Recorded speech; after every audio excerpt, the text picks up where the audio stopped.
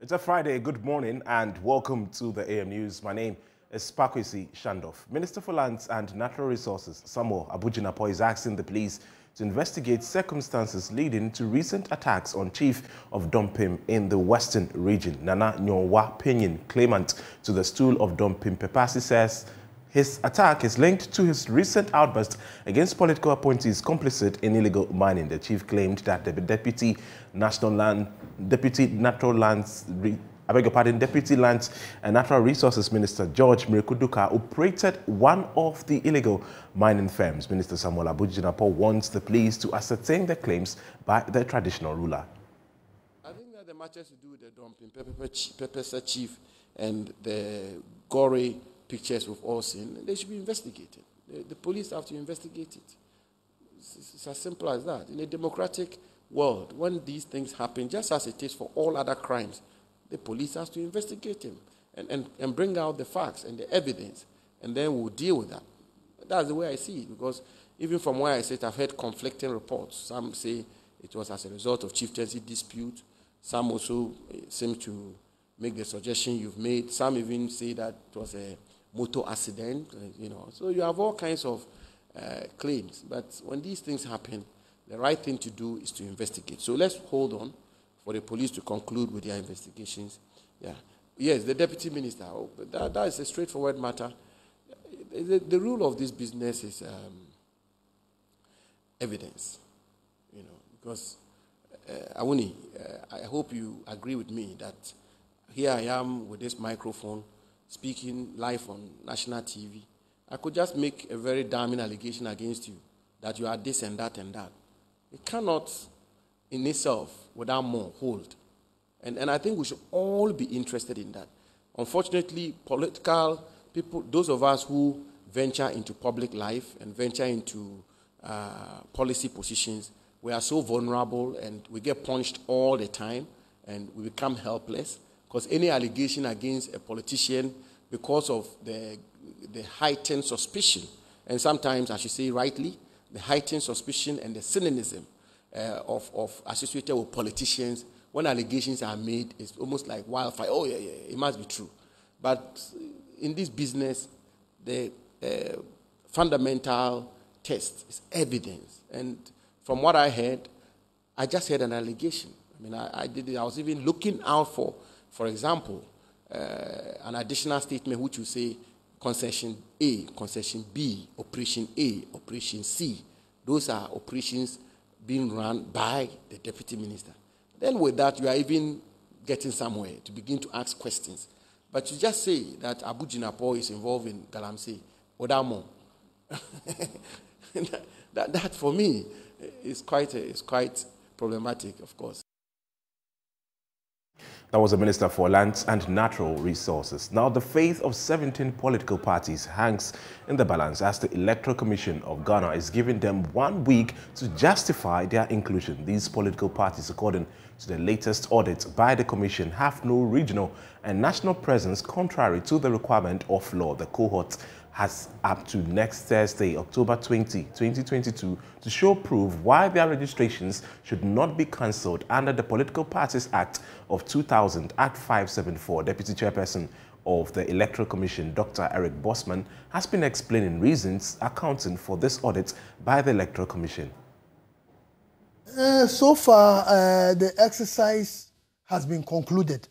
But when you conclude such a major exercise, you need to have a report for the commissioners to look at it and come up with certain conclusions. Indeed, we had a team that went around the whole country, and at the national office, some of us even took part. The chairperson, myself, the deputy chairman operation, we even went to some of the offices of the political parties. And the commission is currently looking at the report from the field. And based on the outcome of that particular exercise, the commission will have to make a determination. When you look at the law clearly states that political parties are supposed to meet certain requirements. For example, when you look at the district level, they are supposed to operate in 2/3 of the districts. And we expect that they will have regional, national offices. So as an institution which is supposed to ensure that the political parties conform according to the rules of our country and according to the democratic ethos, we are compelled to make sure that the right things are done. So I believe that the commission will look at the report critically and will make the findings available to Ghanaians. And when we come to the realization that clearly, based on the law, some parties are not meeting the requirements to exist as political parties, we may end up removing them from the list of political parties. I'm sure that you on that trip yourself, so you have some first-hand information as to some of the observations that you've made personally on that tour, assessing the political parties. What are some of the worrying trends that you've identified with the interactions with some of these political parties? No, clearly, Ghana doesn't have a state funding policy of political parties. And this is a country, when you look at the constitution, our constitution encourages multi-party democracy. And any constitution that encourages multi-party democracy, what it actually means is that you believe in the formation of several political parties. So the EC is very, very careful trying to balance. Because if you really want to apply the rule to the letter, maybe we may end up having only one or two political parties about going to in that, Ghana. The duopoly between the NDC and the NPP. So as an institution, we are also very mindful of what the Constitution requires of us. Constitution encourages multi-party democracy, plurality in our politics. So we must be very careful in having a balance in our system. However, it doesn't also mean that parties will just be existing in names. So that when you have an IPAC, they will just come, but you go to the district or the constituency level, they are not there. So at the highest level of the commission, we are looking at all this so that we'll come up with a clear framework which will say that because these parties don't meet criterion A or the following criteria, we are going to crack the whip and maybe give them some time to put their houses in.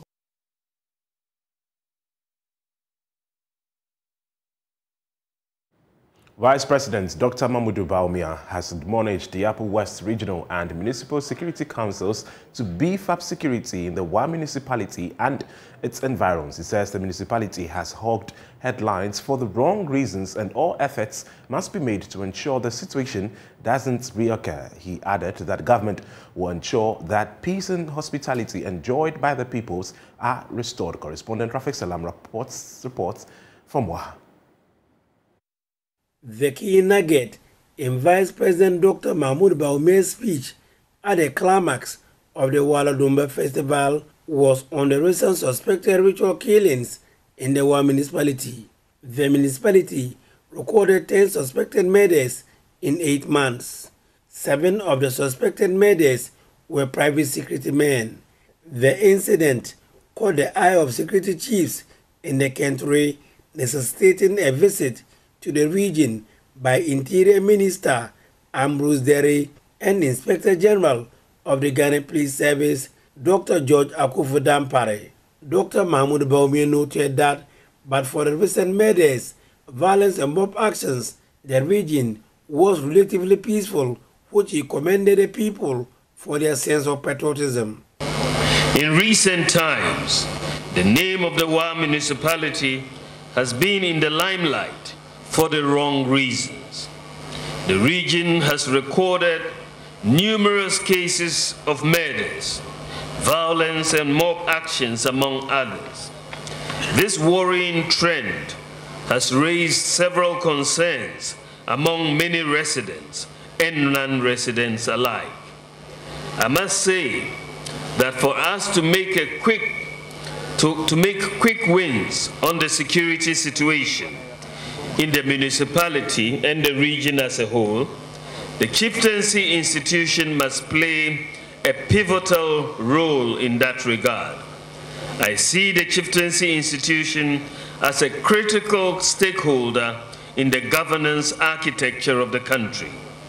Let me use this opportunity to admonish the Regional Security Council and the Municipal Security Council to be on alert and beef up security in the municipality and its environs. He averred that government is keen in ensuring that peace and hospitality, which has always been enjoyed by the people of the Upper West region, is restored, thereby bridging the gap between rural and urban dwellers through sustainable facilities in these areas.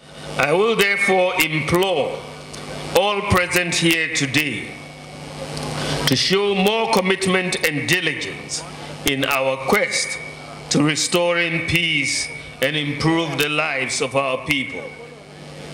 Now, Chairman, development brings enhanced standards of living and happiness is what every Ghanaian desires. Development, and particularly economic development, that brings hope for the future, underpins peaceful societies. It is no coincidence, then, that the most developed countries are the most peaceful. This implies that for us to maintain the peace and unity of our country, we must quicken the pace of growth, but I must emphasize that it has to be equitable growth. The Vice President concluded urging chiefs in the country to work with security agencies to ward off suspected terrorists from the country. The goals, motives, and justification for violence have changed as well, and the causes and drivers of violent extremism are diverse. It is in the light of this that the role of the traditional authorities is paramount.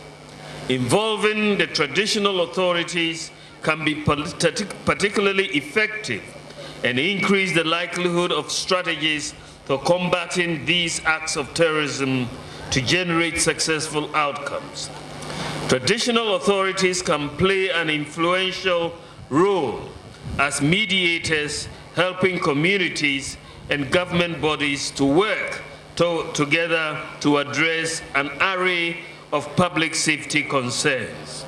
Reporting for Joy News, Rafik Salam. Meanwhile, for the 15th time in as many years as the Wala overlord Wana Hussein Saidu Pelpo the fourth has jumped over a cow to decide his fate. Rafik Salam report was at the climax of the Wala Dumba Festival and now reports. A day of reckoning for the Wala overlord at the forecourt of his 104-year-old palace, filled with maze of people from all walks of life, including the country's vice president, Dr. Mahmoud Bawumia. Wana Hussein Saidu Pelpo the fourth is expected to either walk or jump over this white cow, tied and held to the ground. He is supposed to walk or jump over without any part of his body or gown touching the cow. It is the practice since the era of the first chief of the Wala Kingdom, Nasole 400 years ago. It is a point where close associates and relatives of His Majesty would be feeling that how is it going to end, knowing the implications of the two ends of the pole, success and otherwise, but God forbid anything short of a successful jumping. And then we also trust that the prayers that have always been said for His Majesty and His kingdom by the clerics, the traditional clerics, the Leman stock, and many others have always been answered by the Almighty Allah. Majority of the royals from all sides, including the landlords, the imams, the Yerenemine. In fact, the people that form the Wala state, they are in a pensive move, praying for a successful outcome of the Wana to have a successful jump over the cow. That's why in this period, right at the Wana's palace, it's not time for merrymaking. It's a period of somber reflection. They are in pensive mood. For members of his immediate family, especially his first daughter, Bernice Pelpo, who learns the rudiments of the tradition and culture from her father, a day like this will not have been on the calendar. As a result, Bernice has not gotten the heart to be among the crowd to see through the cliffhanger. Outside the palace, there is no difference. There is apprehension. And you can see the cow lying down here, and the Wana himself, alongside the family and his friends, even including me. we are not all happy now because this is a test case. If he fails, you will see us all mourning, which means that all is not well for the state. And if he's successful, you will see jubilations and other things, and the day will be a great day for us. So we are all praying for him. To demonstrate his strength and ability to continue to rule the people of Wa, and indeed the Wa state, made up of about 7 paramountcies. So it is a time we all are praying for him, looking up to God and hoping that he'll be able to do what his ancestors have done before. The Wala overlord appeared at the forecourt wearing a talismanic smock that used to be worn by his grandfather, Napilpo III, during challenging periods 100 years ago. He was sandwiched by representatives from the 12 recognized sects that formed the Wala state to go around the cow. The imams led the way with recitation of some verses of the Holy Quran, praying for a successful jump.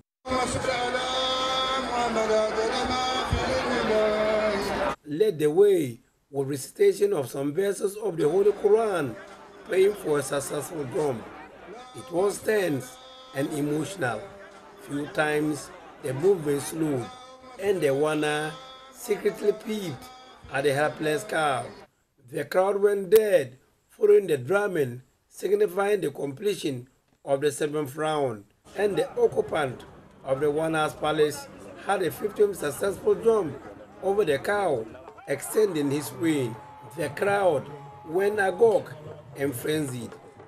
He retired to his palace, returned, dressed in a blue-white embroidered gown, known in local parlance as Bromwa, with his medallion dangling on his neck with smiles. Reporting for Joy News, Rafik Salam. Wow. Away from that, the Ghana Health Service is asking parents and guardians to control the screen time of their wards. Children can contract myopia, which is nearsightedness as a result of long screen time. That's the information from the director of the eye care unit of the Ghana Health Service as it marked World Sight Day in Accra.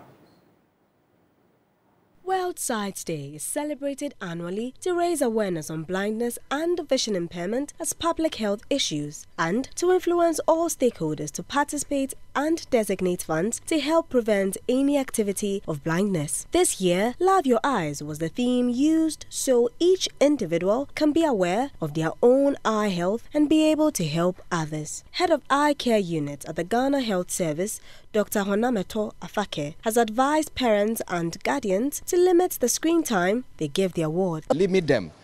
There must be a way of controlling their activity at home. That's what we advise. There must be a way of limiting their activity, because if you keep them all the time in the house, just close, it's a factor that can even contribute, to nearsightedness, okay, and myopia, where they get so close because they are used to that. But you must get them to go outside, play. In the past, children are out, play, and so we don't have much problem. But these days, as we have said, because of the new age we are in, they are with the screen and indoors, and it's affecting their eyes. So some of them eventually will have to be using glasses. Also speaking, Mr. Faka mentioned that individuals who spend long hours using screens must take a break after every 20 minutes to rest the eye. When on the computer, the screen, you can have this eye strain as you continue spend a lot of time on the screen and don't try to look at the distance. That's why it's advised that after some time, about 20 minutes of screen time, try and look at in the distance at a distance of about 20 feet for about 20 seconds to be able to relax the eye, because the muscles are are involved. So you're able to relax the eye, and you'll be able to have see clear. You don't have those issues of pain around the eyes. Mercy Dumwe's report read to you. Founder of Breast Care International, Dr. Bernice has debunked rumors that sacking and massaging of the breast is an antidote to breast cancer. She made the statement at Breast Cancer Educational and clinical screening at Accra College of Education. The Breast Cancer Educational and Clinical Screening by Breast Care International at the Accra College of Education was on the theme, Breast Cancer Won't Rest, So Why Should We? Addressing the gathering, the founder of Breast Care International, Dr. Bernice stated that sucking and massaging breast by men doesn't prevent one from getting breast cancer. She added that the disease is a serious one and must not be trivialized with such a notion on social media. The fact that one's breast is being sucked or massaged doesn't mean that she cannot have breast cancer. And it will also not remove the cancer from the breast, as some people say. It's like joking about it. This is a serious disease. Sucking of the breast and massaging it will not prevent a woman from getting breast cancer. Meanwhile, the Chief Executive Officer of Provident Insurance, Michael Justice Eshen, explained the rationale for partnering with Breast Care International for such an outreach. Our motive for supporting this program is basically to help create awareness of breast cancer. We insure people's properties. These people include women and men as well. As we are told, breast cancer is not only a women's disease. Some survivors and students also spoke to the news team. To stop stigmatizing breast cancer patients and always acknowledge them and give them good treatment. I was taking my bath and I said, let me just check myself for checking sake. Not that I was thinking of anything negative. And as I was taking my bath, I felt something like a lump on the left side of my breast. You know that time you don't want to cry, but the tears just kept gushing out because my mind started telling me you are dying. It's cancer. Remember your mother died. You will die.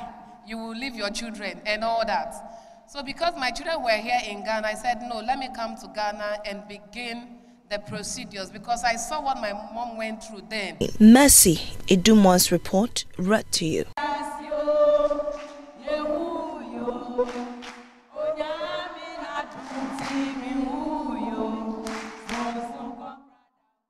That's all for the news. For more, log on to www.myjoyonline.com. My name is Pakwesi Shandov. Do have a pleasant weekend. Bye-bye. Here we are getting ready. In fact, we are ready getting into the newspapers this morning. And I have Samuel Kojo-Brace, my colleague, assistant editor, right here at the Multimedia Group. I see a Hwahwa Okakra. What do you see? Chamber. Eva. Samuel Kojo-Brace na ye. The other one, no, later I be home come on. Hosts of Joy News Desk, Joy News Today. So, why are Joy News Prime there? Have you done yeah, I do it on Thursdays and Fridays. Have you ever done the Joy Newsroom? Yes, I have. Okay.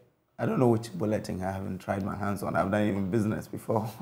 I think business was my first time. You'd be solid guy. One of these days we should put you on the probe. And it's good to have a feel though. In these last 2 years I've been across the board from Clean to Crank. I think it's only the business, of course. The business shows that I think for mine, the praise should go to Abla. I think she did it. Fantastic producer extraordinaire. She did it. I mean, I came in as someone who has not done TV before. Right. My only presentation, just as I did. Yeah, the only presentation I did on was in my mirror. You know, as if I'm presenting on TV. But she brought something great out of me. So yeah, I think kudos to her.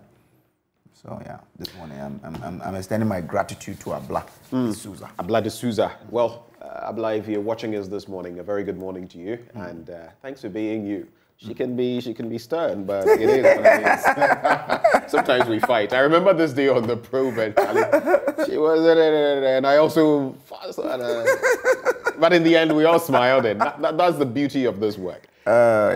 You disagree to agree sometimes. Exactly. And then you smile over it. Yeah, sure. But before we get into the latest, so today I am sharing my thoughts, as always, blunt thoughts on this. And I just want your take, especially as, so the sheer struggle to keep it all together in an economy being stripped naked.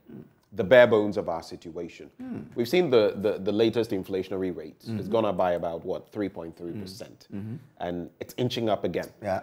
while some people will even say that, look, on the ground, that may not be our reality. Our reality may be far above that. But you heard from the IMF yesterday speaking about Ghana and talking about the fact that our monetary policy rate hikes must be managed. Else, if you overdo it, you create a big problem. You create a recession.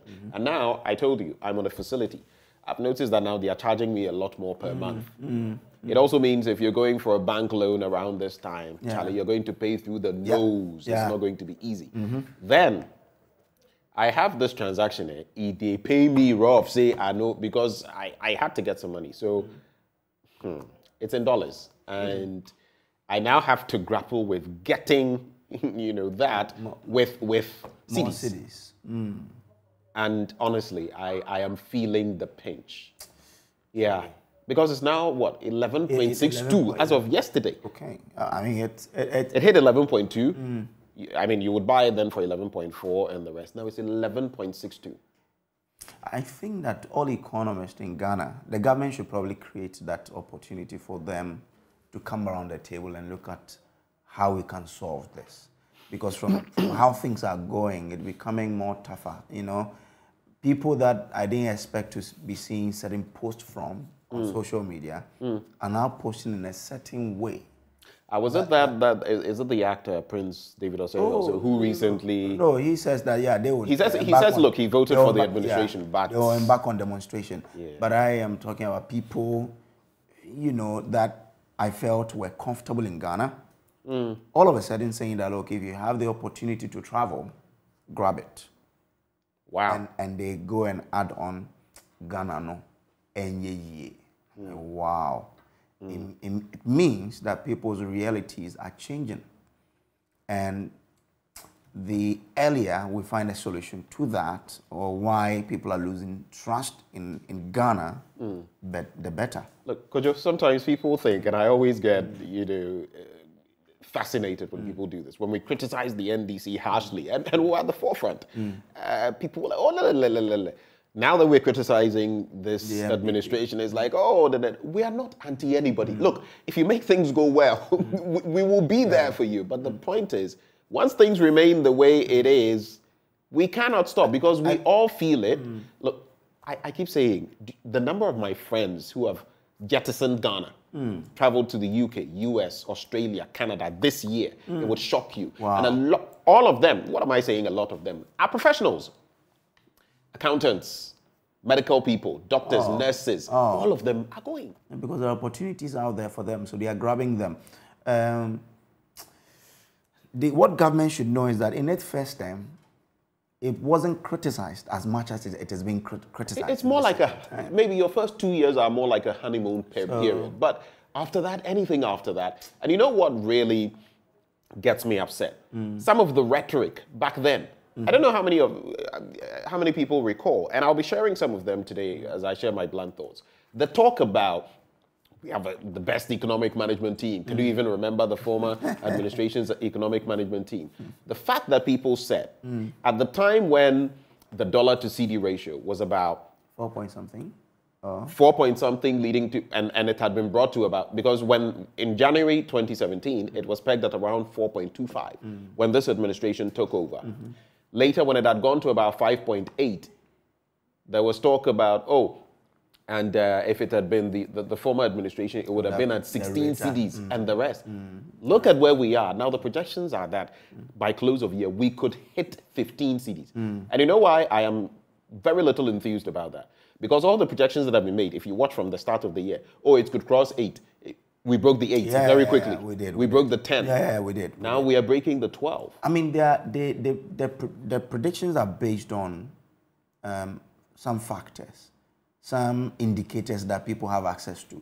So if the World Bank or the IMF is telling you you are likely to break this, then you better take it and do something about it. I think that it has come to a point where the government should welcome people to come up with ideas on how we can solve the challenges of the economy in which we are.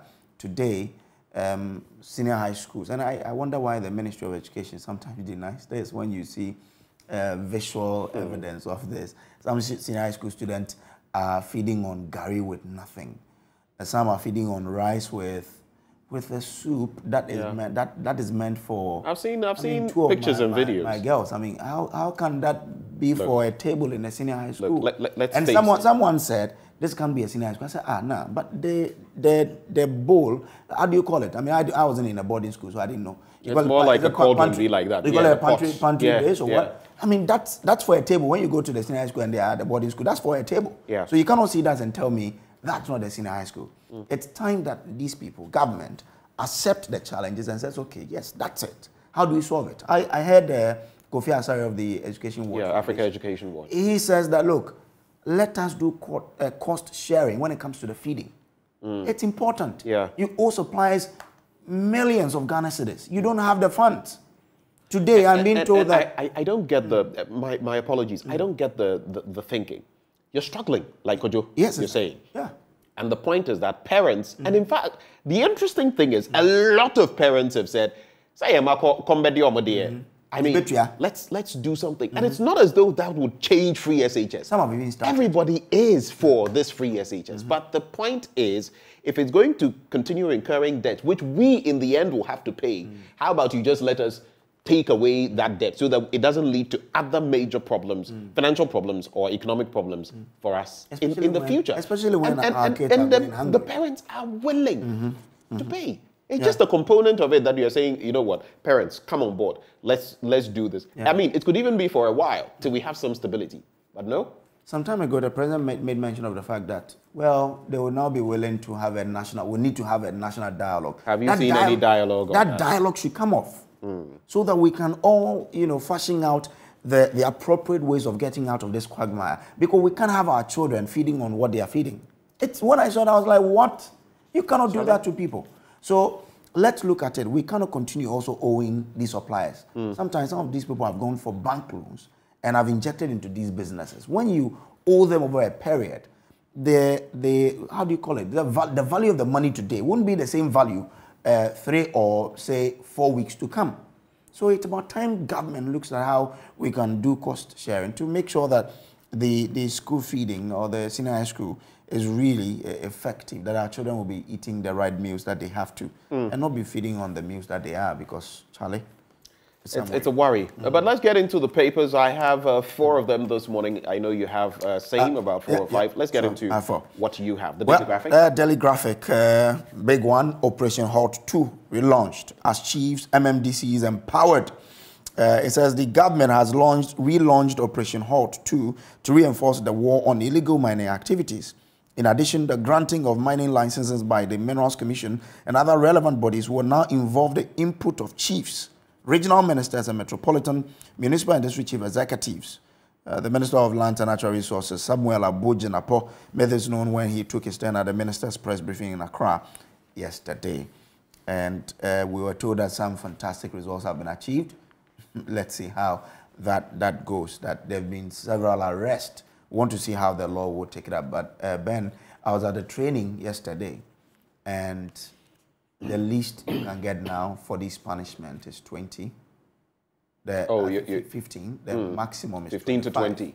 25. Is it 25? Yes. Right. That's huge. 15 is not a joke. I mean, 1 year is not a joke. Yes. 1 year. And the man who was taking us through said that imagine you leave your children and spend 15 years, which is the minimum. It means that the judge cannot give you less than 15. Right. They'll give you, the least he can is 15.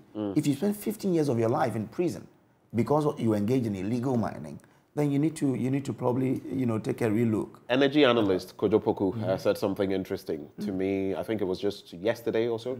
He made mention of the fact that we must spread the net of this thing and ensure that, for example, those providing excavators, equipment, if you are found culpable, it's not just your equipment that is going to be seized and maybe, burnt or whatever they do to them, but you are also going to receive criminal sanctions or be charged with criminal sanctions. You are also going to get some prison term.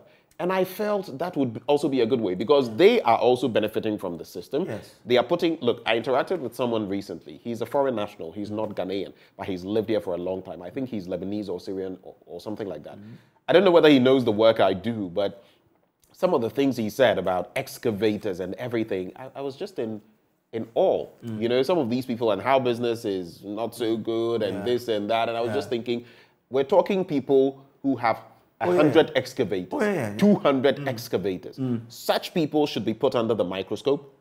And if you are giving out these excavators to people who are destroying our natural resources, guess what? You're benefiting from that same system. You're also liable, and you also face penalties. I agree with Kojo. So Ben, I think that yesterday at their training, you know the new law, Act 955, brings these people under. Which is what the AG wants some of those who were sanctioned recently to fall under. Yeah, so now, when you bring your excavator in town, it is registered. It's mandatory. You need to register it. And then it will be tracked. And then, so tracking systems to ensure that they are not deployed to mining areas. No, you go to a mining area. I mean, it's registered for purpose. But what's going to happen is that, let's say your concession is this paper that I have. There's a buffer zone in the concession that you, the excavator, if you move outside of the concession and move on to another concession, it will trigger. It's illegal. So immediately you go outside this zone, your excavator is stopped from Accra, not from you.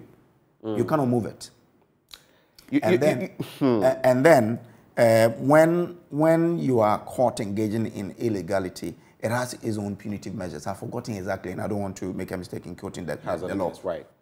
But it is the fact is that they have been brought under the new act, and only if the problem of Ghana is law enforcement. Yeah. I was just about to say that. You see what you said.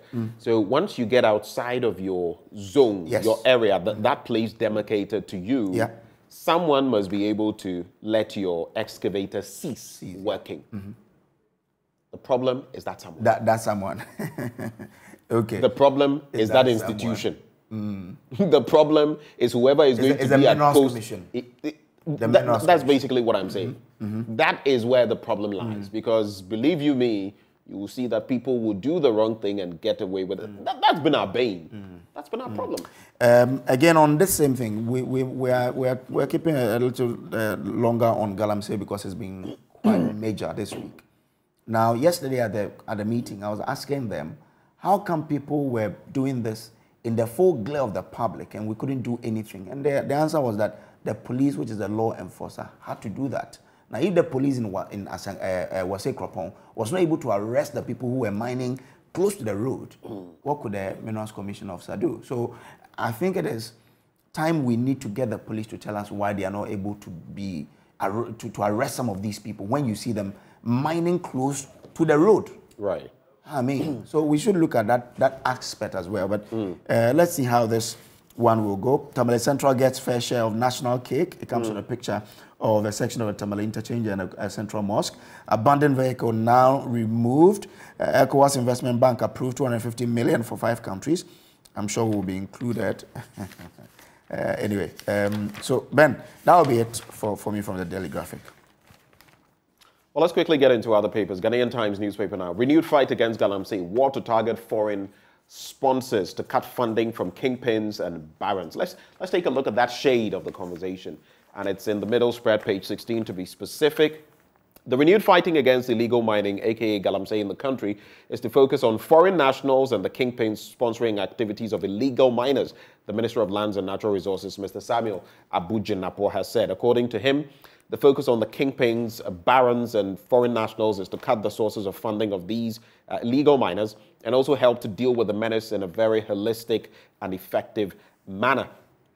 Quote, as we say in our local parlance, if you kill a snake and chop off the head, it becomes a mere rope. So we have taken the decision to go after these foreign nationals and the kingpins, and we believe that once we succeed with that, we will make giant strides in the fight against Galamsey in the country. Now, under the Minerals and Mining Amendment Act 2019, that is Act 995, the punishment for foreigners engaged in illegal mining is 20 years imprisonment plus a fine of not less than 1.2 million Ghana cedis plus deportation after serving the sentence. And for Ghanaians, the minimum punishment is 15 years imprisonment and a fine of 120,000, he explained. And all these enhanced punishments, Mr. Jinapo said, had been introduced to deter people from illegal mining. Like we mentioned, it's left with the implementation. MMDC is to face sanctions over environmental degradation. Dr. Kokofu says so. And henceforth, any metropolitan, municipal, and district chief executive in whose jurisdiction acts of environmental degradation are recorded will be sanctioned. Executive Director of the Environmental Protection Agency, Dr. Henry Kwabena Kokofu, has warned, noting that Ghana was deteriorating into the worst state of environmental destruction. Dr. Kokofu said the time to crack the whip on environmental offenders was now. Okie doke. There's also 553,408 candidates to sit BEC from Monday. That's according to White. Do you know anyone who's sitting that exam? BECE. Charlie, mine was a long time ago. Do you know where I sat it? No. At the Accra Girls Senior High School. Oh, okay. Which year? Okay, you give a lot out. That's fine. Let's move on. 19. Let's move. Court awards 500,000 damages against Sammy James for defaming energy minister, and he said that he would take that up. He would petition the court on that. The Accra High Court General Jurisdiction has found Mr. Sammy James, the National Communications Officer of the NDC, guilty of defaming Dr. Matthew Opoku-Prempeh, the Minister of Energy. The court, presided over by Justice Charles James Dankwa, awarded damages of 500,000 Ghana cedis against Mr. James and ordered him to publish a retraction and an apology to the minister. So what happened? Just briefly. Dr. Opoku-Prempeh in June 2019 took Mr. James to court for defamation and wanted the court to fine him $1 million for defamatory statements against him. Apart from the cash fine, the writ of summons filed on June 25, 2019 by Sakwadi Abafwewa and partners, lawyers for the plaintiff, had asked the court to order Mr. James to retract and apologize for the defamatory statement within 7 days after the judgment. Those are the stories, major ones, in the Ghanaian Times today. Shall we? Okay, let's move on to the Daily Guide. It says NDC Galamsey hypocrisy exposed. Why they're saying so? It has emerged that former NDC Member of Parliament for Akwetia, Baba Jamal, offered legal representations in court to 5 Chinese nationals who were accused of engaging in illegal mining activities contrary to claims. Some members of the opposition NDC took offense when news broke on Tuesday that the immediate past national chairman of the NPP, Freddie Blay, is the lawyer for some 3 Chinese nationals and 1 Vietnamese standing trial at the High Court 5 for illegal mining-related offenses. So, I mean, that's how they run around it. But again, Agrada denied bail again. Now, self-styled evangelist Patricia Asiedua Odro, also known as Nana Agrada, was yesterday remanded into police custody after an Accra Circuit Court once again turned down another application for bail made on her behalf. She was hauled before the court last Monday for allegedly defrauding a number of people by deceiving them she could double any amount of money they gave her. And I'm told that the police have received over 30 complaints so far. Again, military takes over Galamsey site. I'm contesting over Swampo for General Mosquito. It's official. Yeah, it is. It's official. Yeah. Now he's going for the chairman. That is going to be an interesting duel. Very interesting duel. Very. Looking at the pedigree of Johnson Esiedunketia, who bit, what do they even call him? What's his name? Koku Anyidoho. The bull, who showed him that a mosquito can destroy give you something, and that was that. But facing off with Samuel Ofuswampo, Sami Foto, as we affectionately call him, that is going to be quite a duel. Because the 2 people are colossals when it comes to the NDC. They've all been through the ranks. You know how Sami Foto started and where he's gotten to. How I think they've all been former members of parliament. Has Sami Foto been a member of parliament? I am not sure. Okay. I'm not certain. But Mosquito has been. He has been. Yes, he has been. If you look at the worth of I think he still is on one of the parliamentary subcommittees or something. He was given an appointment. The board. Yes, the board. Yes, one of the subcommittees on the board. He is a member of the board. Yeah. And I think he's on one of the they have administrative operations. Okay, I know that he's on the board. But he is on the board. Yeah, it will be interesing. He's been general secretary for how long? Is it 30 years Donkey years. Donkey years. I mean, I think he's the longest serving yes. executive in the party. He has a grasp on the grassroots. this is an executive that every regional executive today has a relations with, even current and former, executives have a relationship with, and he's liked by many. Samuel Ofosu-Ampofo is also one that is like, you mentioned Sami Foto. He also is a juggernaut, and he's also established himself. Yes. So this contest is going to be, it is no one's contest. It is everyone's to lose. That D-Day will... I like the way you put it. Exactly. I mean, there's no favorite in there. Do you think the party could end up losing from this? Because, like it or not, there are those who would follow Johnson Asiedu Nketia, whatever he goes for.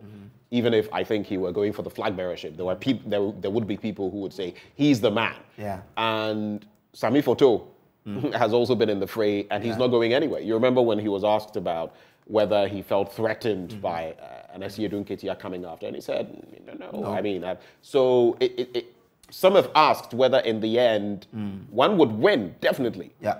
But will the party lose? That's the question. The party won't lose. The party sees 2024 as theirs to lose. And therefore, they will do everything to win it. I mean, they will not allow a mere intra-party election to derail their chances of winning 2024. So I don't see them breaking apart as a result of this contest. I am seeing them to even become more stronger after the elections to ensure that they win. But Sami Foto has been the chairman for their past 2 losses to the MPP, isn't it? Yes. 2016, 2020, isn't it? So that's something that you would expect that Asiedu Nketia camp to use against him. Yeah. So let's see how that plays out, really. All right. Let's quickly look at the next few stories. In about 6 minutes, we should get it all done and dusted. The Finder newspaper says, and I'm going to avoid the other stories we've done, there's Probe Akunta Mining, directors halt small-scale mining media coalition to government. So I like the way some of these CSOs are also keeping, just as we in the media are keeping the pressure on when it comes to Galamsey. We say no to Galamsey, and the fight will not stop. Yeah. I mean, we've had our meetings, we've had our thoughts, and we've deliberated with ordinary Ghanaians. The fight is not going anywhere. It is here today, tomorrow, the day after, forever, if it takes that. But the Media Coalition Against Galamsey has called on the government to order small-scale and surface mining activities to stop immediately to allow water bodies and forests to begin to restore. The government is also encouraged to bring sanity to all surface mining activities in the country. The coalition in a statement admonished the government to ensure that the Minerals and Mining Act, Act 703 as amended, was enforced without fear or favor. They make a number of points in there. If you want further details, get onto page 6 of the paper. There's also, on page 7, breast cancer is not a death sentence. And it worried me recently. I think there was a random check by one institution, and I think 50 to 60% of those who were screened had, some issues. And that is a big concern when it comes to... Did you go to check yours when they came to multimedia? No, I didn't. I went to check mine. Right. And they declared, said, oh, I'm fine. I'm okay. So now I'm confident that I'm okay. You're confident you're okay? Oh, yes. You need to, you should have been there. The way they... But I've noticed you have some... For like, when they're going to say... Oh, that thing. How do you call it? For like, that's what? For. I don't know for now. Breasts. I mean, how can I have breast? I don't have this one. It's not breast. Why you? Oh no, but this is not breast. This is my chest. I've seen. Oh please, you haven't expression seen, of. Don't you have seen any? You haven't seen anything. Don't say. But I think about it. It's about 1% of men who actually end up getting breast cancer. So it's not just a woman's thing. No. Don't assume that. We've always made mention of that. But that's on the back of the Akunta mining thing, yesterday the Lands Minister spoke to MFR Pao. And he revealed that the Forestry Commission is investigating the circumstances under which Akunta mining entered the forest. Because the law is that you cannot... They do not know? You cannot... Are you saying they do not know? You cannot... After they were there for how long? Yeah. That's also... So we have to push to get the result of this particular investigation he's talking about. But the Chronicle says, blame military if Galamsey fight fails. It is high time military high command which will be held accountable because nobody, not a minister, not a politician, not a religious leader, not a chief is allowed to call the commanders in their field to say do this or do that. Oh, okay. So that's where it is. So the military commanders have to ensure that we win this fight. General Paul is talking tough after redeployment of soldiers. That's it. We will contest 2024 with our own referee, John Mahama there. And he says that they have to ensure that they go in there with things that can help them win. So it's not as if they are going to come in with their own electoral commission. That's not it. He explained further in that particular interview. He says that so a lot of things went wrong. We have done our post-mortem. We realized that we have to go into the ring with our own referee. Now, when pressed by the interviewer on what he meant by that statement, the eloquent communicator and historian, after a brief pause, managed to cite how there was no space on the pink sheet to record the number of people verified biometrically. He later said he made a statement, and I quote, "Going into the ring with our own referee as a metaphor because of a boxing bout that former world champion Azuma Nelson had with Jeff Finich in 1992 in Australia. Azuma stated that his referee would be his gloves. So once he knocked down the opponent, the fight had been decided by him." That's what John Mahama is saying. Okay. All right, I'll wrap with two major stories, one from the custodian, the other from the Ghanaian publisher. So the story from the custodian, EC to axe Reku Brobe's defunct UGM and 16 other parties. Stories there, you've heard of those 17 parties that are affected and likely will be on the chopping block of the EC. Yesterday I heard Akbalu, Kofi Akbalu of the LPG, and others, Odike, join the conversation and talk about what this means. There's also, just let me rope in this story and then you can react to them.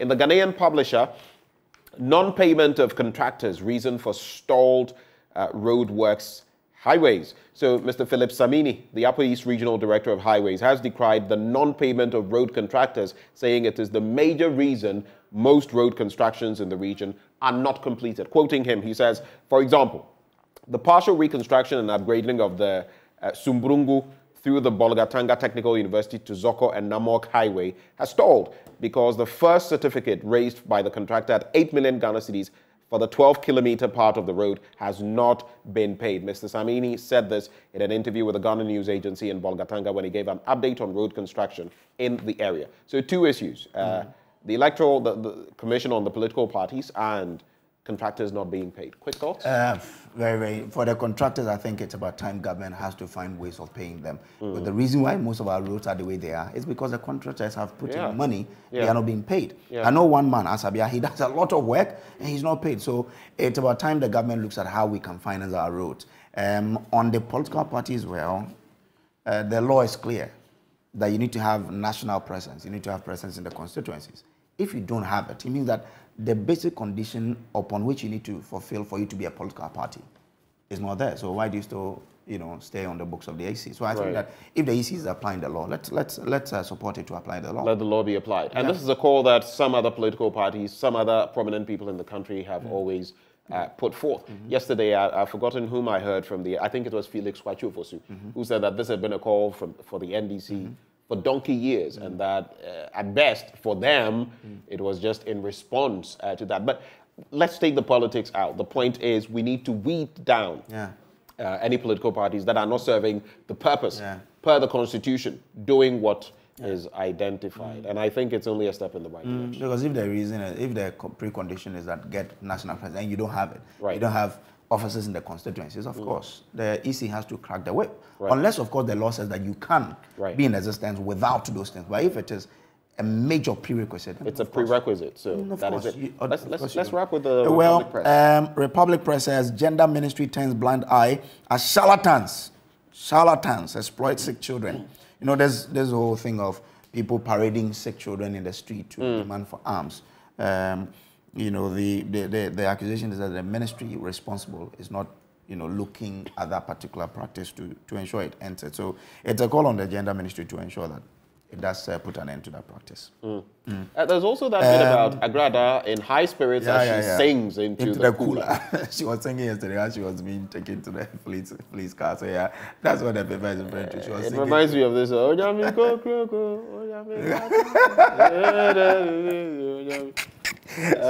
she's still in the cooler. Oh yeah, she's still there. I mean, The thing is, I'm not sure that singing ground will change anybody. So let's see. Let's see how it goes. Oh, not dang. But this woman there been several allegations about her. But let's see. You mentioned what? About 30 pending. Yeah, 30 people have brought up complaint. But when the issue broke up, people were like, this woman had done it before. How do you still allow yourself to be fooled in terms of money doubling? You remember about some 4 or so years ago when there were a lot of issues about her money doubling issues? You remember that? There's no time for this, but I'll just bring this up about that fraudster who, you know, just a few days ago was trying to. You invited me to. Yeah. It's actually in my blunt thoughts. We need to educate people. Yeah. To be worried of the calls or the numbers that call them. This one, you know, it almost got me because it was a landline. Apparently, the way the guy was speaking, then you were smart enough to say, tell him you go to a branch.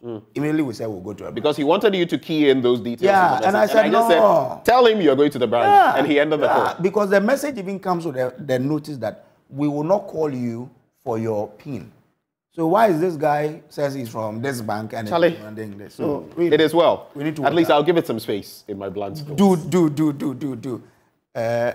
Thank you, Have a good day. You too. And a very good day to all of you as well. Up next, we serve you sports. After that, I'm coming to you with my blunt thoughts. Water. Stay.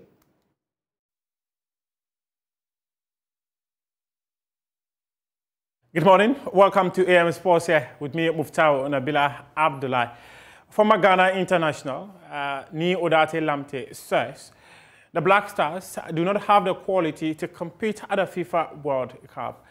According to him, teams like Portugal and Uruguay have improved since the Black Stars last met them in the 2014 and 2010 World Cups, respectively. And he feels that with the current crop of players, he's afraid Ghana might not qualify beyond the group stages of the tournament. When I saw the group we are in, personally, I wasn't happy. It saddens me because I thought I would have preferred to be in a group that we hadn't played with them at the World Cup before. Yes, the reason is, I mean, football has totally grown now. And I look at Portugal now. I mean, they've grown. So playing with them again at the second time at the World Cup is going to be a problem for us. Likewise, Uruguay. Korea. We have not grown. We haven't grown, but I think we have materials that yes, we can grow.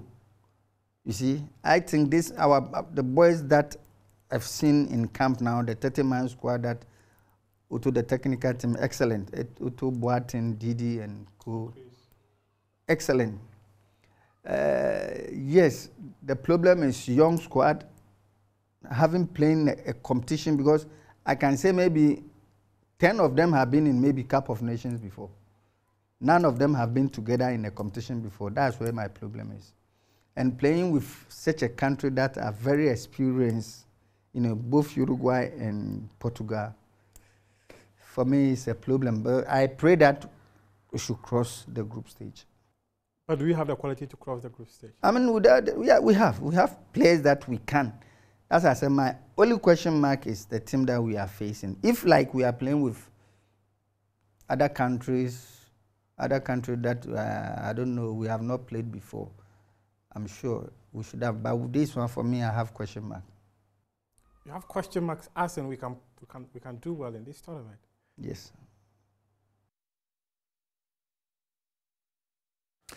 The full interview will be coming your way on Sunday at 9 p.m. here on the Journeys channel. It is Prime Take. Let's go and talk about Accra Hearts of Oak, who have a mountain to climb at the Accra Sports Stadium on Sunday.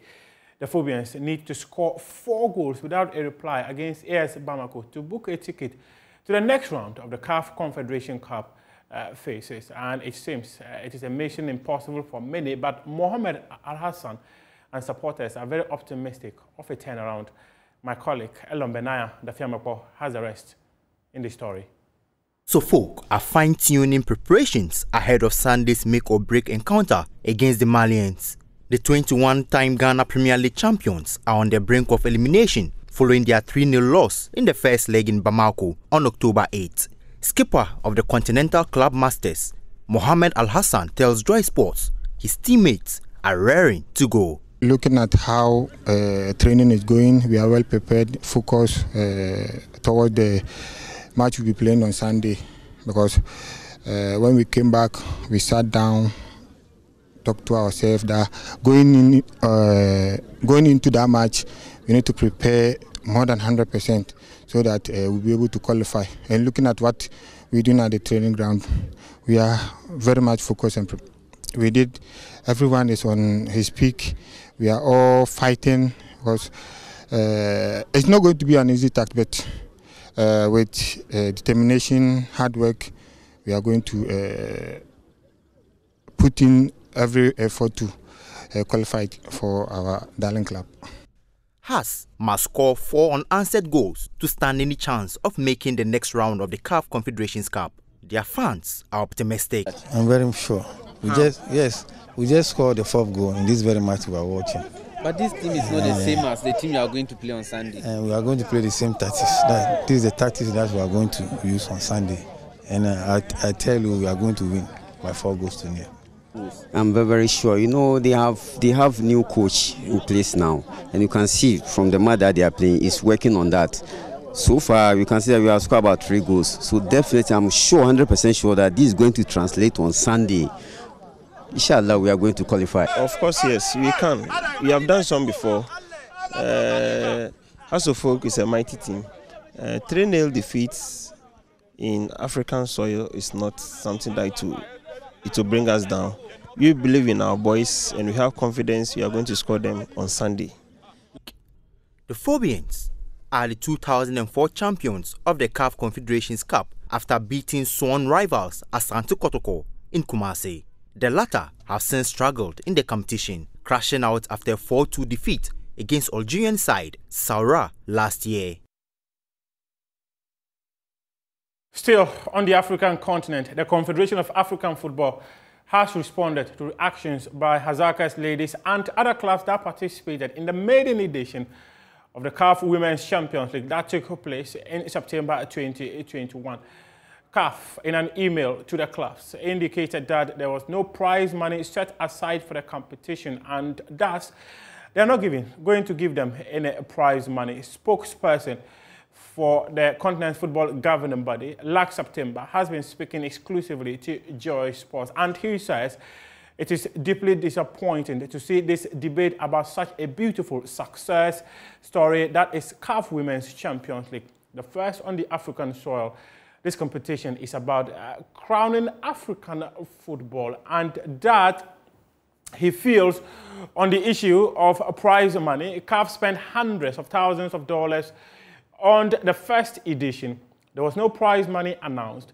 When the discussion came after the tournament, the president said it wasn't fair to announce prize money after the competition. This was the correct approach. Of course, that's what he is claiming. We cannot spend energy on this. We should spend energy on growing our product. We need to get over this negative energy. The first edition of the competition was wholly funded by CAF. It was a commitment made by President Mosepe. Quite an interesting one from last September, who is the communications director of the Continent Football Governing Body. One area, however, he did not address was the March 2022 letter from Ali Rafa to the clubs asking them to make available their bank statements or their bank accounts so that the monies will be paid to them. Again, in April, Ali Rafa told the clubs that payment of prize money was going through what he described as internal procedure. But now, CAF says they spent lots of money in organizing the competition, hence, they will not be giving any money to the clubs. Well, that's an issue that will continue to run. Joy Sports have established contacts with other clubs that participated in the tournament, and they've all expressed disappointment over the position of CAF. And in fact, people within CAF, within the organization of women's football at CAF, all feel disappointed about this development. Still, on things that has to do with women's football, but now in Ghana, On just a couple of days ago, the Ghana Football Association launched the Women's Premier League. President of the football government, the Ket Okreku, says his administration will invest in the sport. FA has invested and will continue to commit the right levels of investment in women's football. As we speak, we are here talking about the Women's Premier League. But I'm sure soon we'll also meet on similar platforms to speak about the Women's Division 1 and perhaps lower leagues where women are encouraged or girls are encouraged to realize their dreams.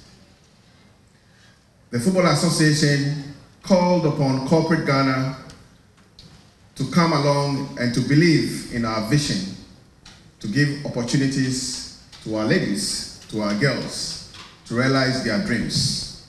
The Football Association is very grateful for the trust, for the belief, and for your undiluted desire to support women's football in this country. Can we give it to her, please?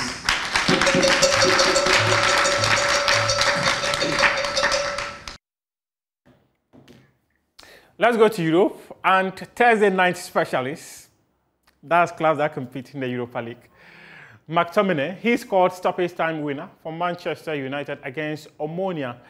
Saka was also on the score sheet for Arsenal as they near the knockout phase.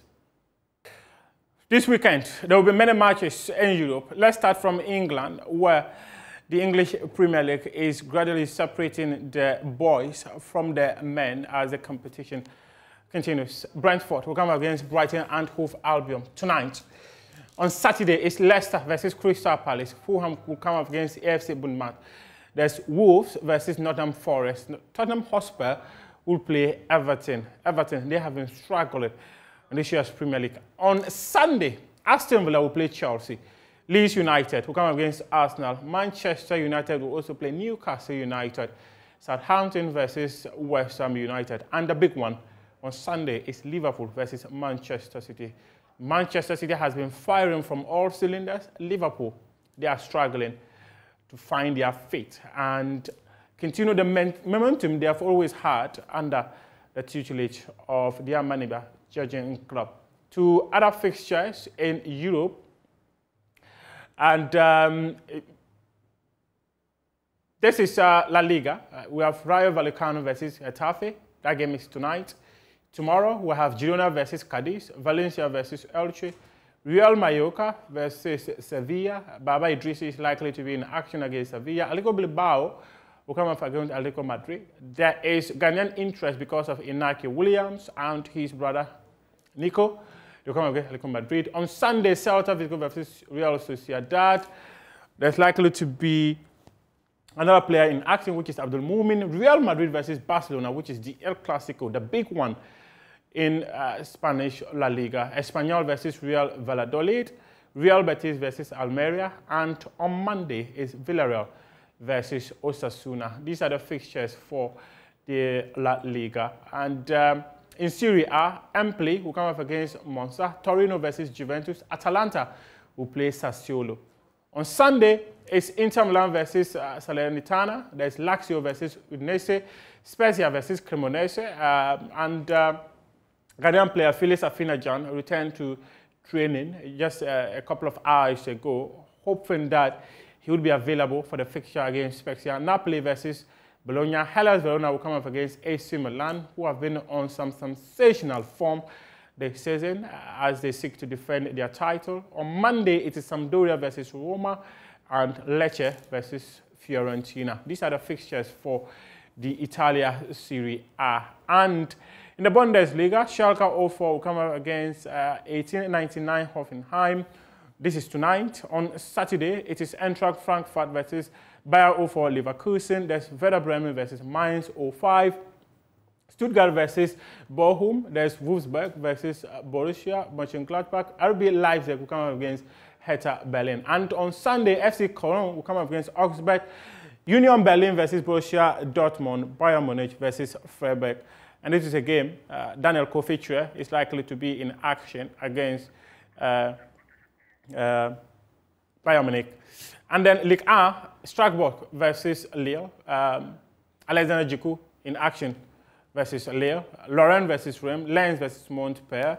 And we are also likely to have Kamaldeen Sulemana. His Rennes will come up against Lyon. There's Monaco versus Clermont, which also has a Ghanaian interest. Paris Saint-Germain versus Olympique Marseille.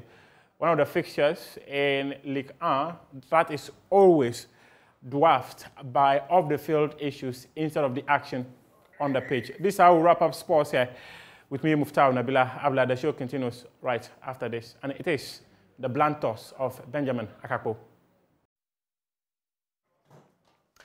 Another Friday, another opportunity to share with you Ghana for my blunt thoughts in the national interest. My name is Benjamin Akakpo, and this morning I've titled my piece, The Sheer Struggle to Keep It All Together in an Economy Being Stripped Naked. The bare bones of our situation. Come with me. Fellow Ghanaians, our economy is getting battered. It's taking a daily beating. It's being picked apart the same way a bad football team would be decimated by an excellent and well-organized one. Every morning we wake up, the cedi has lost value, slumping it even further to international currencies. Or the monetary policy has been hiked, further inflicting economic pain on us, the people. It's beginning to feel like an incessant bludgeoning with a sledgehammer that leaves ordinary folk, from businessmen and women to consumers of products, with daily monetary hemorrhages and financial nosebleeds that simply have no cure. There is no respite, no proper policy direction, and nowhere to run. From Maxim to Zabzugu, the economic temperature of the Ghana man is at breaking point. The Ghanaian has always been known to be an economic wizard who can pull all kinds of strings to stay afloat, even in the most turbulent times. Bah, bah, bah, we call it. What I see now, however, tells me the ordinary man is either losing his touch or the economic bite we are facing is crushing his bones with more pressure than even a saltwater crocodile can muster in its dreadful snapping jaws. In simple terms, Ghana for, we're tired. What the heck is this? Can we even call this disastrous horror show an economy? Do we have an economic management team at post, or have they paid too much attention to medical song and so gone to sleep? Semwada, Monsore na boys are brepa. When some 6 years ago, Vice President Bawumia taunted the former administration's economic management team, asking whether anyone could remember them, some of us were both skeptical and amused at his tongue-in-cheek profusions. We all had a good laugh, however. After all, our economic messiahs had arrived. A fantastic economic management team, in the Veep's words, had been put together. Professor John Bafo, Dr. Akoto Osei, Dr. Efria Akoto, Alan Chemating, Boachi Jako, Ken Oforiata, Yawo Safo-Mafo, and of course, Dr. Bawumia himself as head of that team. What a solid team, the Vice President exclaimed. Finally, we are going to see economic management like never witnessed before in our nation's long and proud history. Well, we have seen exactly that, in its worst form. An economic stake has been driven through our trusting hearts, and now we can only gnash our teeth in anguish for having been so gullible. Yes, gullible. How else can I describe it when we're promised production and slapped hard with taxation? Told we're sitting on money, and now we have to go to the IMF for a paltry $3 billion just to stay economically afloat. We're promised an economic heaven. That economy is now grinding in the dirt. Shall we wail in lamentation?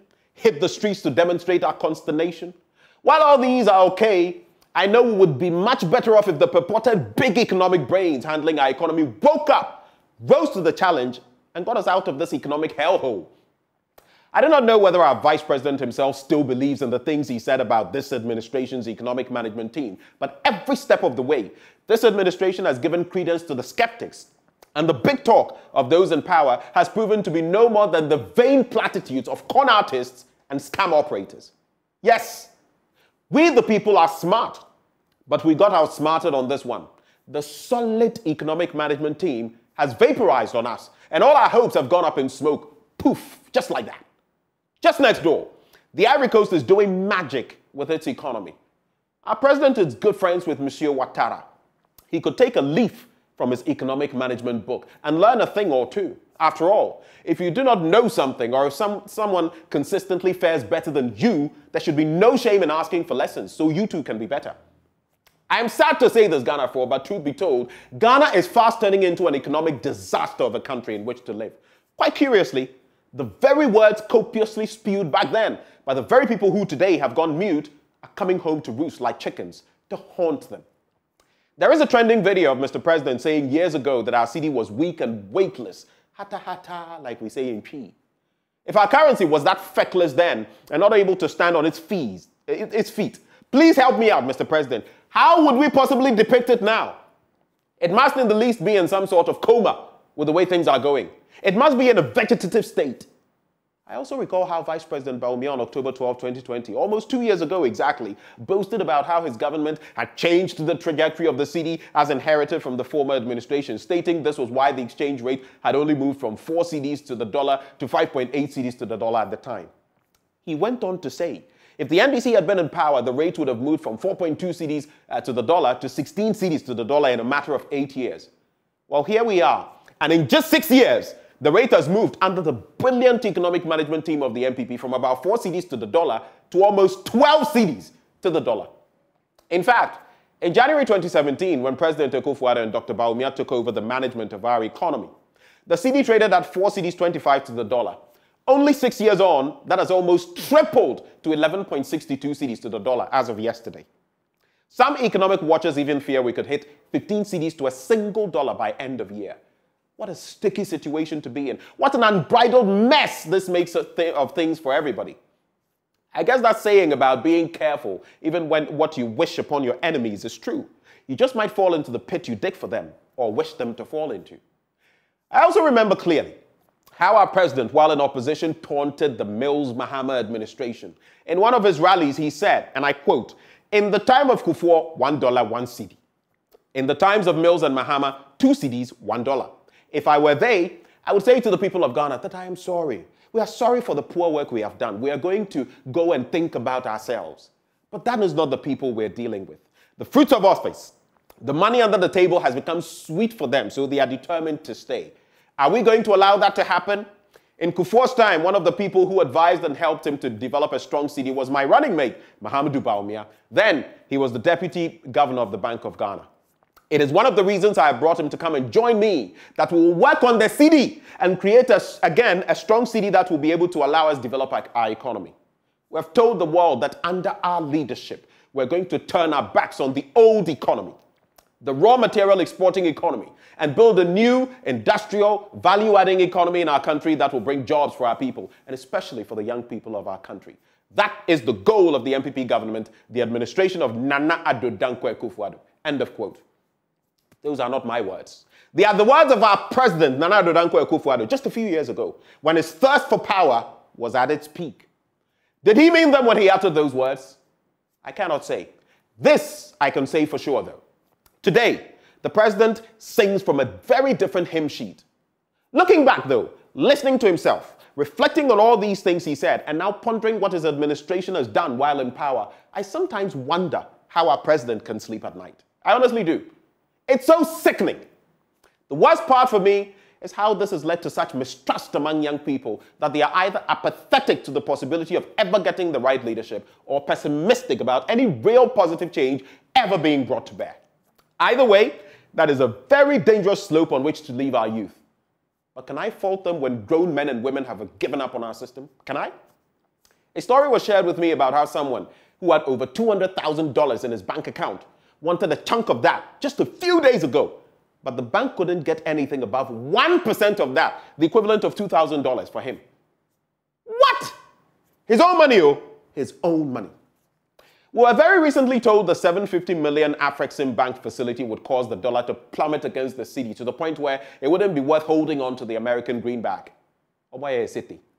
Today, the dollar is pegged at 11 cedi 62. Again, we're being told the cocoa syndicated loan of $1.2 billion will turn things around. I, for one, am not holding my breath.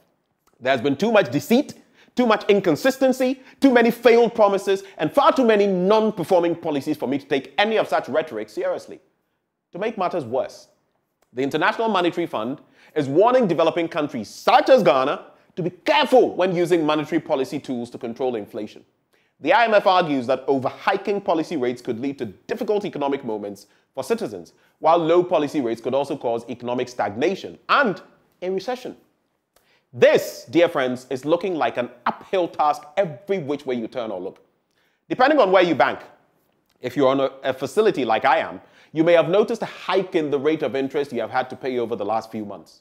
If you are not in a facility already, we all know the rates are cutthroat now. And if you were compelled to go for a loan, even as our government continues to crowd out the private sector by falling so heavily on loans from our local banks, it would cost you more than just an arm and a leg. The bank would probably take another limb for good measure. And where does that leave the ordinary man but buried under the rubble of economic hardship?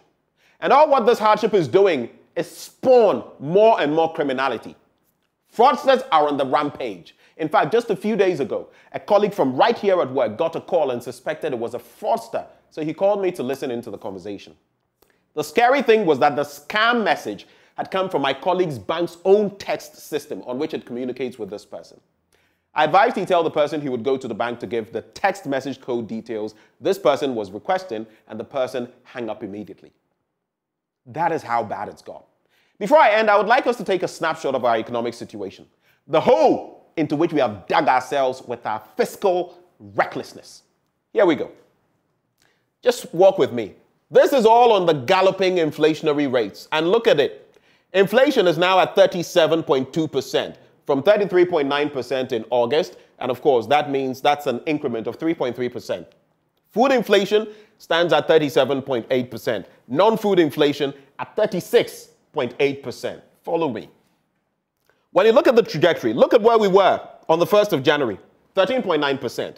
It escalated to 23.6% in April. Now it stands at 37.2%. 37.2%. That's an addition of over 23%, about 23.3%.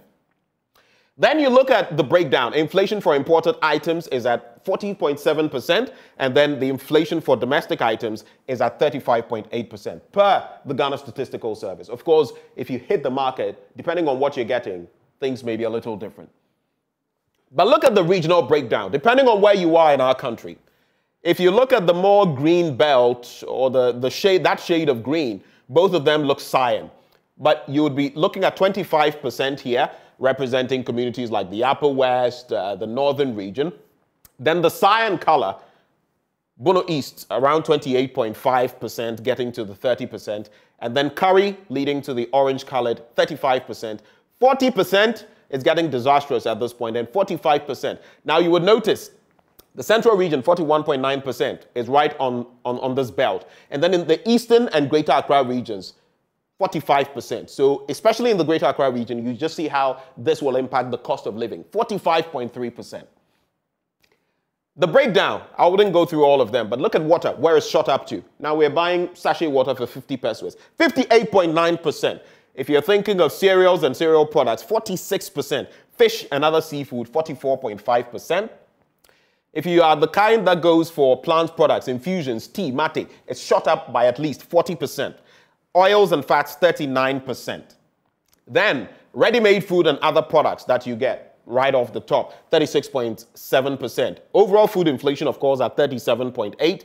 Cocoa drinks. In our own country, we produce cocoa, 25.5%. Vegetables, tubers, plantains, and the rest, look at the hike, over 20%. But come with me, let's look at this trajectory. It paints a certain picture. You would realize that the inflationary rate has always been beneath the policy rate, the monetary policy rate of the Bank of Ghana. But look at what interesting bit happens.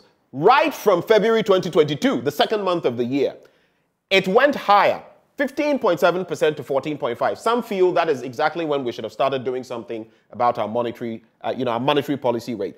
But we waited, and now the divergence kept going on, 19.4% to 17%, and now look at where it is. Our monetary policy rate has been hiked by 250 basis points to 22, but look at where the inflationary rate is, 37.2. Look at the gap, and you'll see what we have to grapple with. In terms of debt restructuring and its effect on pension schemes, we bring this up for a reason. About 94%, representing about 3.7 billion Ghana cedis of the 3.9 billion Tier 2 pensions. You contribute to Tier 2, pay attention. These contributions placed in government securities may be affected by a probable debt restructuring program. Why? A debt restructuring will mean the yield to maturity of government bonds and bills will be extended, or better still, the haircut policy enforced. And that would mean if an asset such as the holdings of a particular government bond is worth 1 million Ghana cedis, given a 20% haircut, you would just be looking at getting 800,000 cedis, no longer the 1 million you put in. Even risk-free investments are now risky in this country. So almost the entire pension funds of Tier 2 contributors have been invested in the government of Ghana instruments, particularly bonds. This is because government securities are classified essentially as risk-free. But like we said, even the risk-free is now risky. According to the IMF, domestic debt is often held predominantly by domestic creditors who will suffer losses. Sovereign debt distress can easily spread to domestic banks, pension funds, that's what we're talking about, households and other parts of the domestic economy. And this can worsen the economic malaise that made the debt restructuring necessary in the first place. So looking at our sovereign domestic debt restructuring, restructuring domestic debt is like surgery.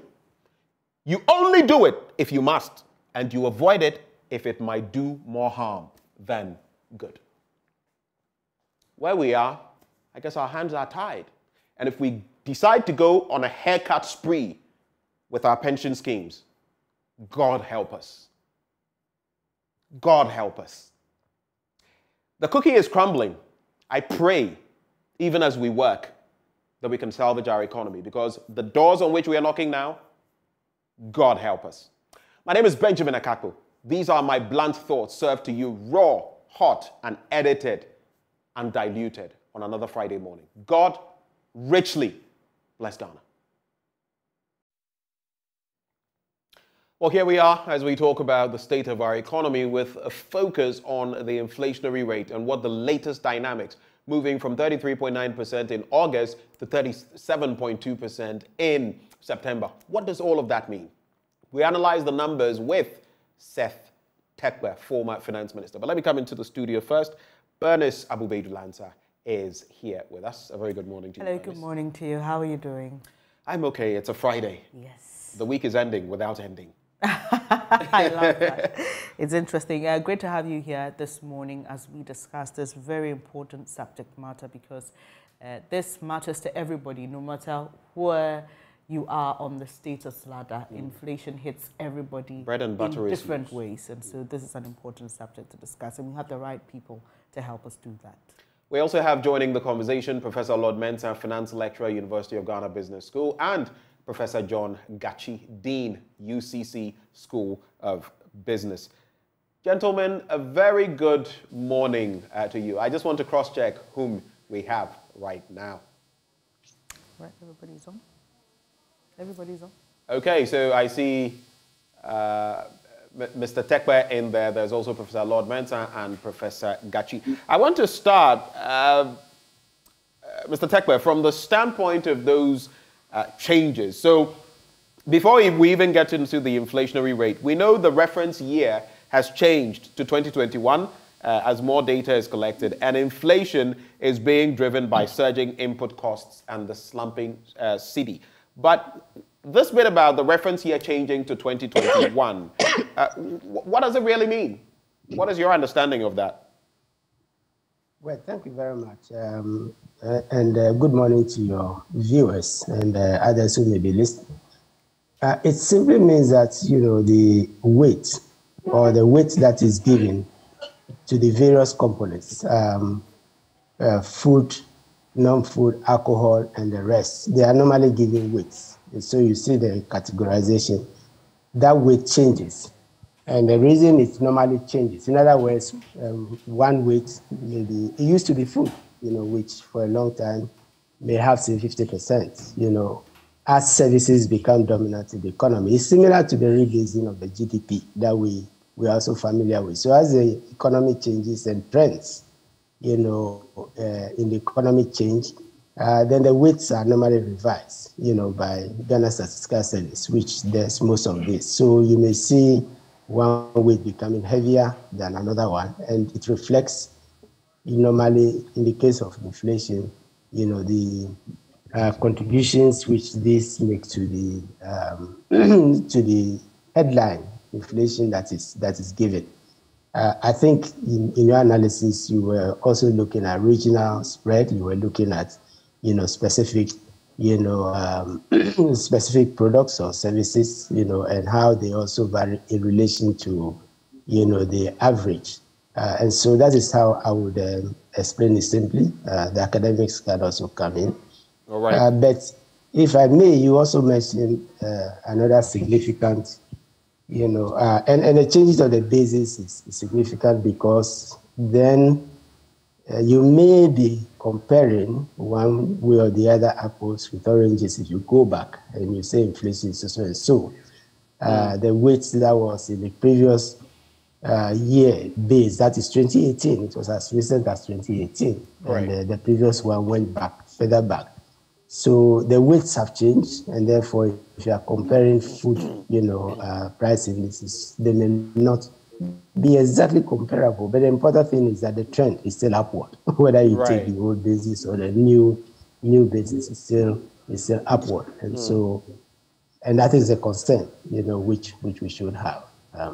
Okay. So that is, unless you want me to continue. No, I think for now that will suffice, because I want us to take it apart bit by bit before we get into the nitty-gritty. But for you, Professor Mensah, we also know that the government statistician has, like Mr. Tekwe is saying, there have been some changes, and he has announced, yesterday that the weighting in the regions as well is changing, even from the 10 to now the 16, and a further breakdown. What would explain this splitting even further? Like you saw me do the regional breakdown, we can see that some of the regions are performing averagely, but others like the Greater Accra region, the Central region, the Eastern region are way up there. And now in the Eastern region, for example, it's about 47.3%, thereabouts. What does that mean? Well, good morning and good morning to our viewers. The weightings brings about certain kind of heterogeneity, if I say, differentials in terms of economic activities, in terms of population, in terms of consumption. So if you look at the new regions that have been formed, right? So for example, you take the Western region, we have the old weight, which it used to be 9.2. And then the new North, Western North. I mean, if you split it, you have Western and then Western North. That means that the Western has more economic activities in terms of population and all those. So that is carrying about 7.3. And then when you take the Western North, which is lesser of economic activity, it's more or less like 1.9. So when you put the two together, we'll give you the old weight. So the weightings more or less brings down the various economic activities. Us, we're looking at inflation. Now, effectively, the regional, dimensions of inflation clearly depict exactly what is happening at the region in terms of consumption. I mean, so when you take food, transportation, and all those. So, I mean, Accra will always lead because Accra, more people consume transport service compared to the other regions, and possibly followed by Kumasi and all those. So the numbers reflect the economic activities that happens in those regions. And then when you take, for instance, the Bravo, the Bravo, where the old weight used to be 7, but now Bravo has been split into 2. So we have Ahafo, Bono, and then Bono East, which the 7 needs to be spread among the 3. So you realize that the 7, you have Bono taking about 3.5. So that means that the Bono carries more of economic activity in terms of consumption and then in terms of price reactions than all the other regions. So clearly, the weightings has to do with, the various economic breakdowns. But then the inflation numbers that we see, as you can clearly see down there, Eastern region is topping. Now, Eastern region's inflation is more or less a transmission from Accra because it's kind of a neighboring region where most of the things that happens in Accra mostly spill over to that region. So I'm not surprised Eastern region is more or less topping the regional, breakdowns. But I mean, they are all reflections of the happenings in the economic activity. But if you look at, the general, inflation, I mean, we are increasing, which also sends a signal that is not being positive to Ghanaians. All right.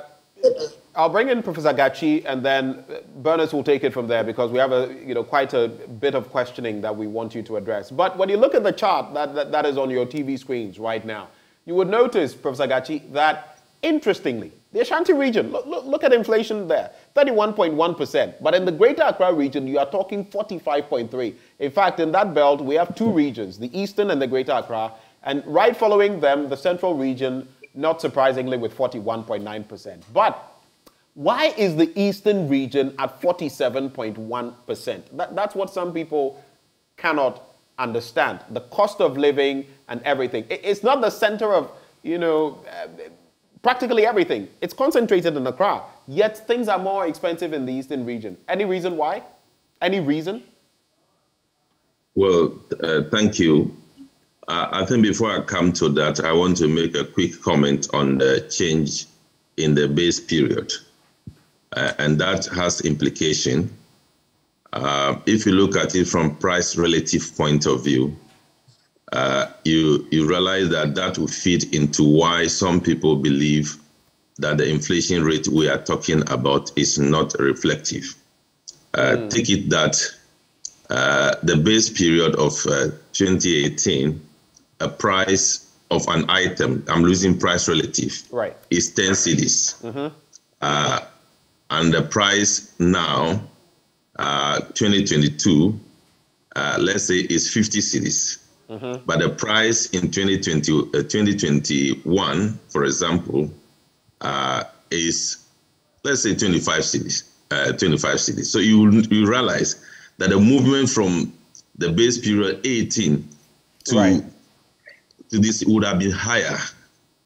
So it's like changing the base period within a short period of time. Of course, I believe the minimum period for them is 5 years.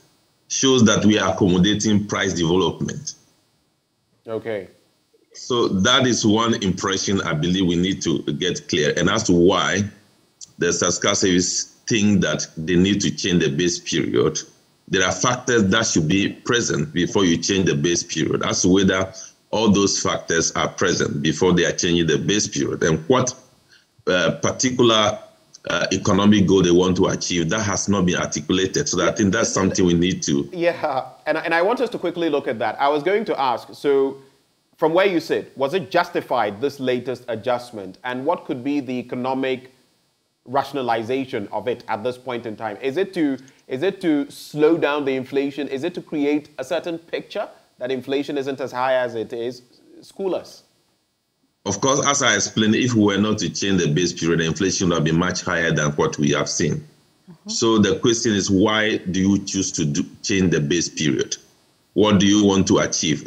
That should be part of the communique from the Statistical Service, and that should not be me trying to give reason. But what would be the reason you could give? Of course, normally when price volatility is too much to bear by the economy over a certain period of time, and you want to ensure that economic indicators are reflective of the true price changes and dynamics within the economy, that is when you do that. So the point I'm making is there is always an economic argument to change the base period. The economic argument has not been made by the Statistical Service, and that should be questioned. Right. And I'm not in position to explain that because of the proximity of Eastern region, that is why the inflation rate is taking some chunk transmission from Accra, because there are many other. There are two other or three other regions which are proximate to Accra. So why is it that their inflation is not at the level of Eastern region?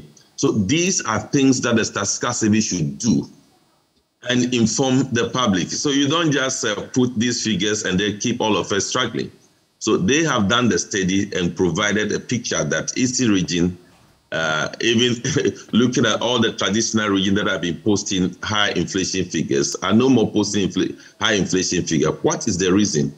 That is a job that the statistical service to tell us, to know what strange thing is happening in Eastern region. It's not for us to be struggling to be providing reasons. Right, Prof. So the IMF this week announced that we should expect the worst in 2023. In fact, they say that 2023 for many people will feel like a recession.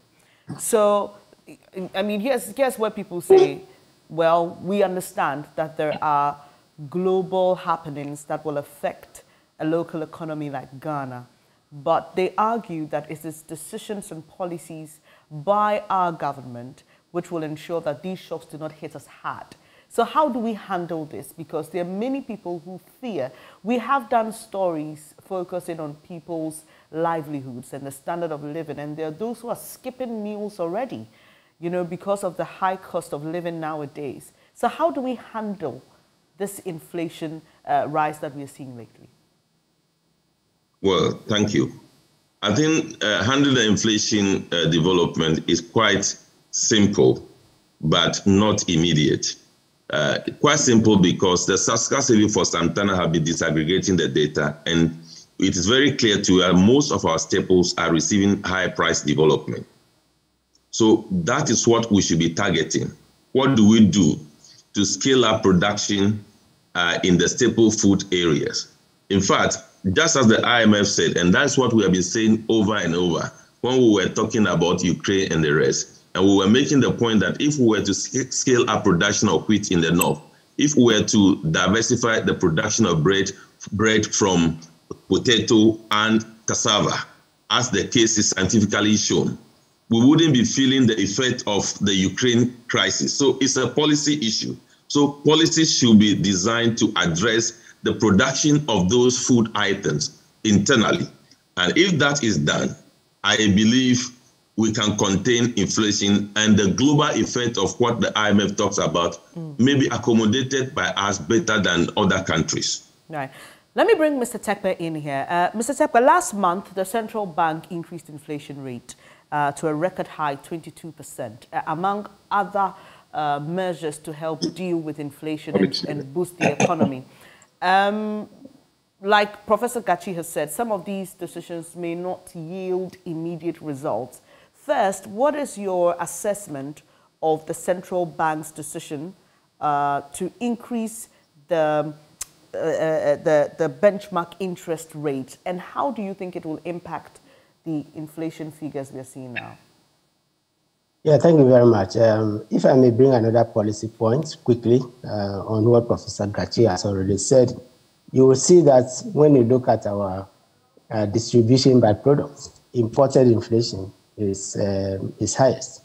It is 40.7% compared to food and non-food, which are 37.8 and then 36.8. And this may also be part of policy decisions like the benchmark that reduced the value on which imports are calculated, and which is therefore, putting a lot of pressure on domestic production, because imported food becomes, cheaper. So we may have to start looking at some of, those domestic policies. So another reflection is the loss of reserves. BOG is losing, significant, reserves and let me then come to the fiscal. As the fiscal situation deteriorates, and you can see that BOG is under pressure, not just from the reserves, but also from the fact that they are financing the deficit.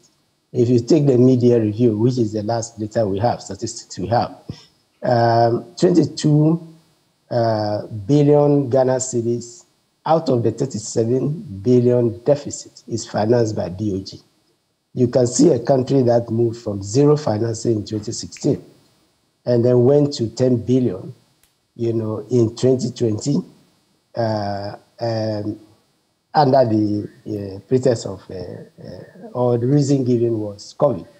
Now BOG is financing 2/3 of the budget. That's what it means, approximately 22 over 37, the deficit. That is deficit financing. I think we've been having that, So BOG, which one of its mandates in the Constitution, the two main ones are, facilitating growth, but also controlling, inflation or prices in the economy. And one of the tools that it uses to achieve this, and also to make sure that it's a quasi-fiscal act, it's reflective of what is going in the economy, is a policy rate. So it is a tool with which it is vested globally. It's a tool which are also vested in central banks. And another effect of this external effects is that globally, all central banks, particularly the major ones that did quantitative easing or flooded them, the markets with a lot of, credit by buying securities, are now winding that up, and they are also increasing interest rate. And that means that at a time when our borrowing from outside to support the budget is virtually cut, if we were to go back, we are also going to be borrowing at a higher rate. So you can see the number of factors which, a monetary policy committee just have mentioned just a few, is looking at. They are seeing inflation going up. Their mandate is to try, minimize that. They are seeing loss of reserves transmitting into, currency, devaluation, which is a factor in the import, prices being the highest, and they have to combat that. They are losing reserves, and their preparation may be quite tricky. In actual, but the consequence of that is that as they increase the policy rate, it affects other market rates. First of all, their financing and the financing from the banks, because what they have, assuming they were not printing, then what they are using to finance is reserves and others which they have mobilized from the same banks. It deprives private sector. So the government activity, the fiscal, which I've just explained, is bringing the banking sector very actively and government into the market. If the interest rates go up, it will worsen the case for the private sector. So that's another thing with BOG, because their own interest rates increase, and what the banks are seeing by lending to government means that less money is going to the private sector, and the private sector is it's also now going to be paying high interest rates, including the government itself. So if I may, a last point before I yield, the concern we have now is debt. And BOG will be looking critically, because we're talking about BOG here. The Ministry of Finance should also be looking critically, because if the cedi keeps depreciating as it is, then the dollar component of the debt, when converted to cedis, could also, be high, right? So it depends on the relationship between the cedi and the dollar. So BOG, Monetary Policy Committee, looks at, all these, factors. And they have been under pressure for some time now, to be financing the deficits. And this will be very critical in the discussions with the IMF that is ongoing. So the IMF statement reflects globally and global developments, as Professor Dachi has said. Ukraine, as I've added, interest rates, other factors, so they are talking globally. And what is meant by countries should look inward at their policies is precisely some of the reasons which I have given, which we would have to convince the fund going to an IMF program, that this will not continue to worsen the Ghanaian situation. I'll come back to you for more on the IMF program, but let me go to Professor Lord Mensah now. So it's interesting that the IMF we are looking to for support to help in stabilizing our economy is saying that, look, next year is going to be worse. In fact, there's a downward revision of the global growth rate for 2023. It's now 2.7%. And this is a downward revision from this year. We forecast 3.2%. Do you get a sense that the IMF may be preparing the minds of citizens of countries that are coming to it for support, that, look, it's not just going to be a snap in the finger, that even though we're going to give you the bailouts that you're requesting, it may not be a ride in the park for you? And this is to you, Professor Lord Mensah. Yes, indeed. They're sending a signal to, potential IMF visitors, and Ghana is one of them. And clearly, most of these countries that are going to IMF must position themselves for a program. And positioning yourself for a program means that the usual way of doing your things. I mean, when a situation where you read budget and you look at a budget deficit of about 33 billion and over, may not be no more, because government may not have that free space to spend as expected. So effectively, that is more or less a pressure, which a lot of citizens are going to have a pain to that. But then, on the other hand, it's also on a good side, because it's a form of economic restructuring. I mean, where the aggressive way of managing the economy and then driving the economy to a point where our debt has grown to unmanageable situation.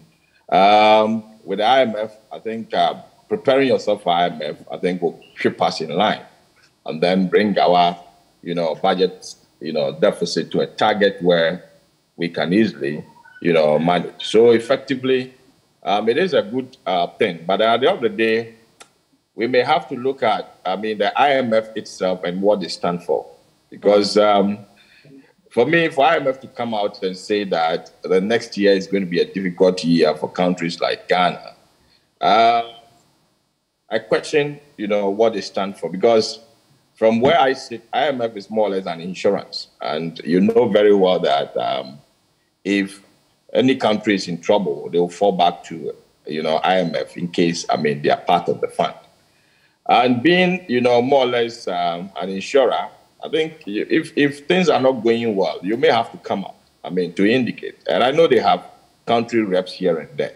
Why would you watch countries to borrow to a level where they cannot manage? And I ask myself so many questions, whether the IMF may want countries to be in trouble so that they create jobs for themselves, or possibly without, developing countries being in trouble and coming back to them to borrow, they may not, be active as expected. Prof, a quick intervention. Professor Mensah, a quick intervention. We know that, yes, with the IMF, it's mostly developing countries that are on board. Usually you wouldn't find, the developed entities with them. I think the UK, for example, it was in the 1970s or 80s, the last time they went in there, and they were quickly out. But the point you make about creating jobs for themselves, whose fault would it be? The IMF or these developing countries like Ghana, which break their fiscal balance? It is not their fault, is it? Let me give you an analogy to this. You see, when you take up an insurance, you pay a premium, isn't it? So Ghana is part of the fund. So we contribute to the fund. And knowing very well that in case of difficulty, we may fall on that fund. But then the fund manager, the insurer, what do? If you take a house, what do you call it? A fire insurance. Usually they allow you to put some mechanisms in place. If you take up, motor insurance, what do? They make sure that you have driver's license, you are prepared to drive. They won't give the license to anybody at all. And even to the extent, sometimes they may have to monitor, consistently to see whether you are doing the right thing or not. IMF has country representatives. When we exited IMF somewhere 2018 thereabout, and we started, ballooning our expenditure, getting to a point where we cannot manage now. That is increasing our debt. What did they say? They didn't say anything. To some extent, they were praising government of the day. Now you come back to tell Ghanaians that you should brace ourselves for next year. And everybody knows that next year is not going to be a normal year, because it's a year that government is going to squeeze itself to ensure that they spend within the limits that they can manage. So for me, sometimes I question what they stand for. And like I said, countries being in trouble is more or less a way of creating jobs for them.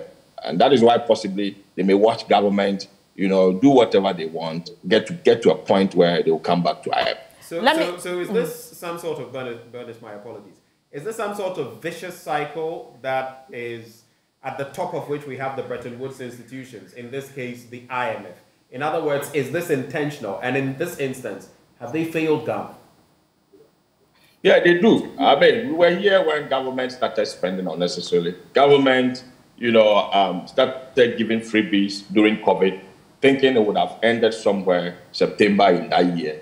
And by extension, we went into it till somewhere into the election. And we've been complaining about, overspending in elections. So, I mean, if you watch government to spend in that manner, I know it very well that overspending will call for borrowing. And the borrowing, once, it gets to a point, the country will become distressed. Obviously, you should come in and then prompt the government that, look, what you are doing, how long would it take to send out information or send out a signal to the finance minister that the aggressive nature of, your economic management can put us into trouble? Prof, you wait for the country to be in trouble before they come to you. So that's where my problem is. Permit me to do this, Prof. So the IMF is an institution. Ghana is a sovereign nation. You're talking about a certain advice.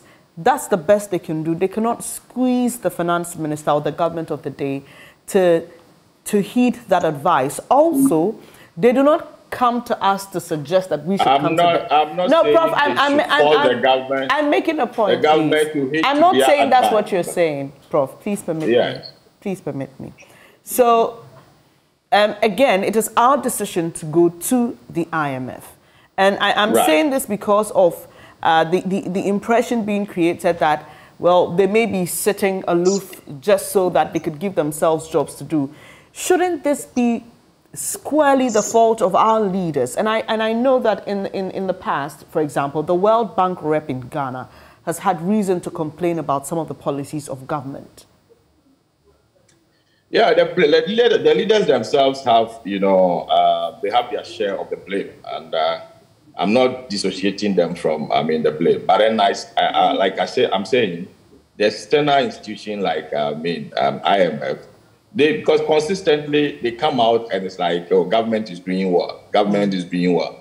But then a government that is doing well, how come, going into next year, you are more or less sending a signal that the people should brace themselves for an austere or possibly a difficult time ahead. So, it's like watching government, and when things get bad, that is when you come and give the people the signal. And we all know that looking at what is on the ground, effectively going forward, things are not going to be the same. Because this is a government that has gone into a point where you cannot finance from the Eurobond market anymore. Because if you look at the rate at which our exchange rate is moving, it tells you that it's the Eurobond that we've been getting that has been cushioning us. Because all the other loans that we get to cushion our exchange rate has come in this year. We've gotten the cocoa syndicated loan. To some extent, we have this Afro-Exim Bank loan. Effectively, the only one that has not come in is the Eurobond, that we normally visit. And clearly, that is what is pushing, But let me also tell you one thing. If you break down those who demand, the dollar, on the market, we have the government, we have businesses, and then we have individuals. The government is the biggest demander of the dollar.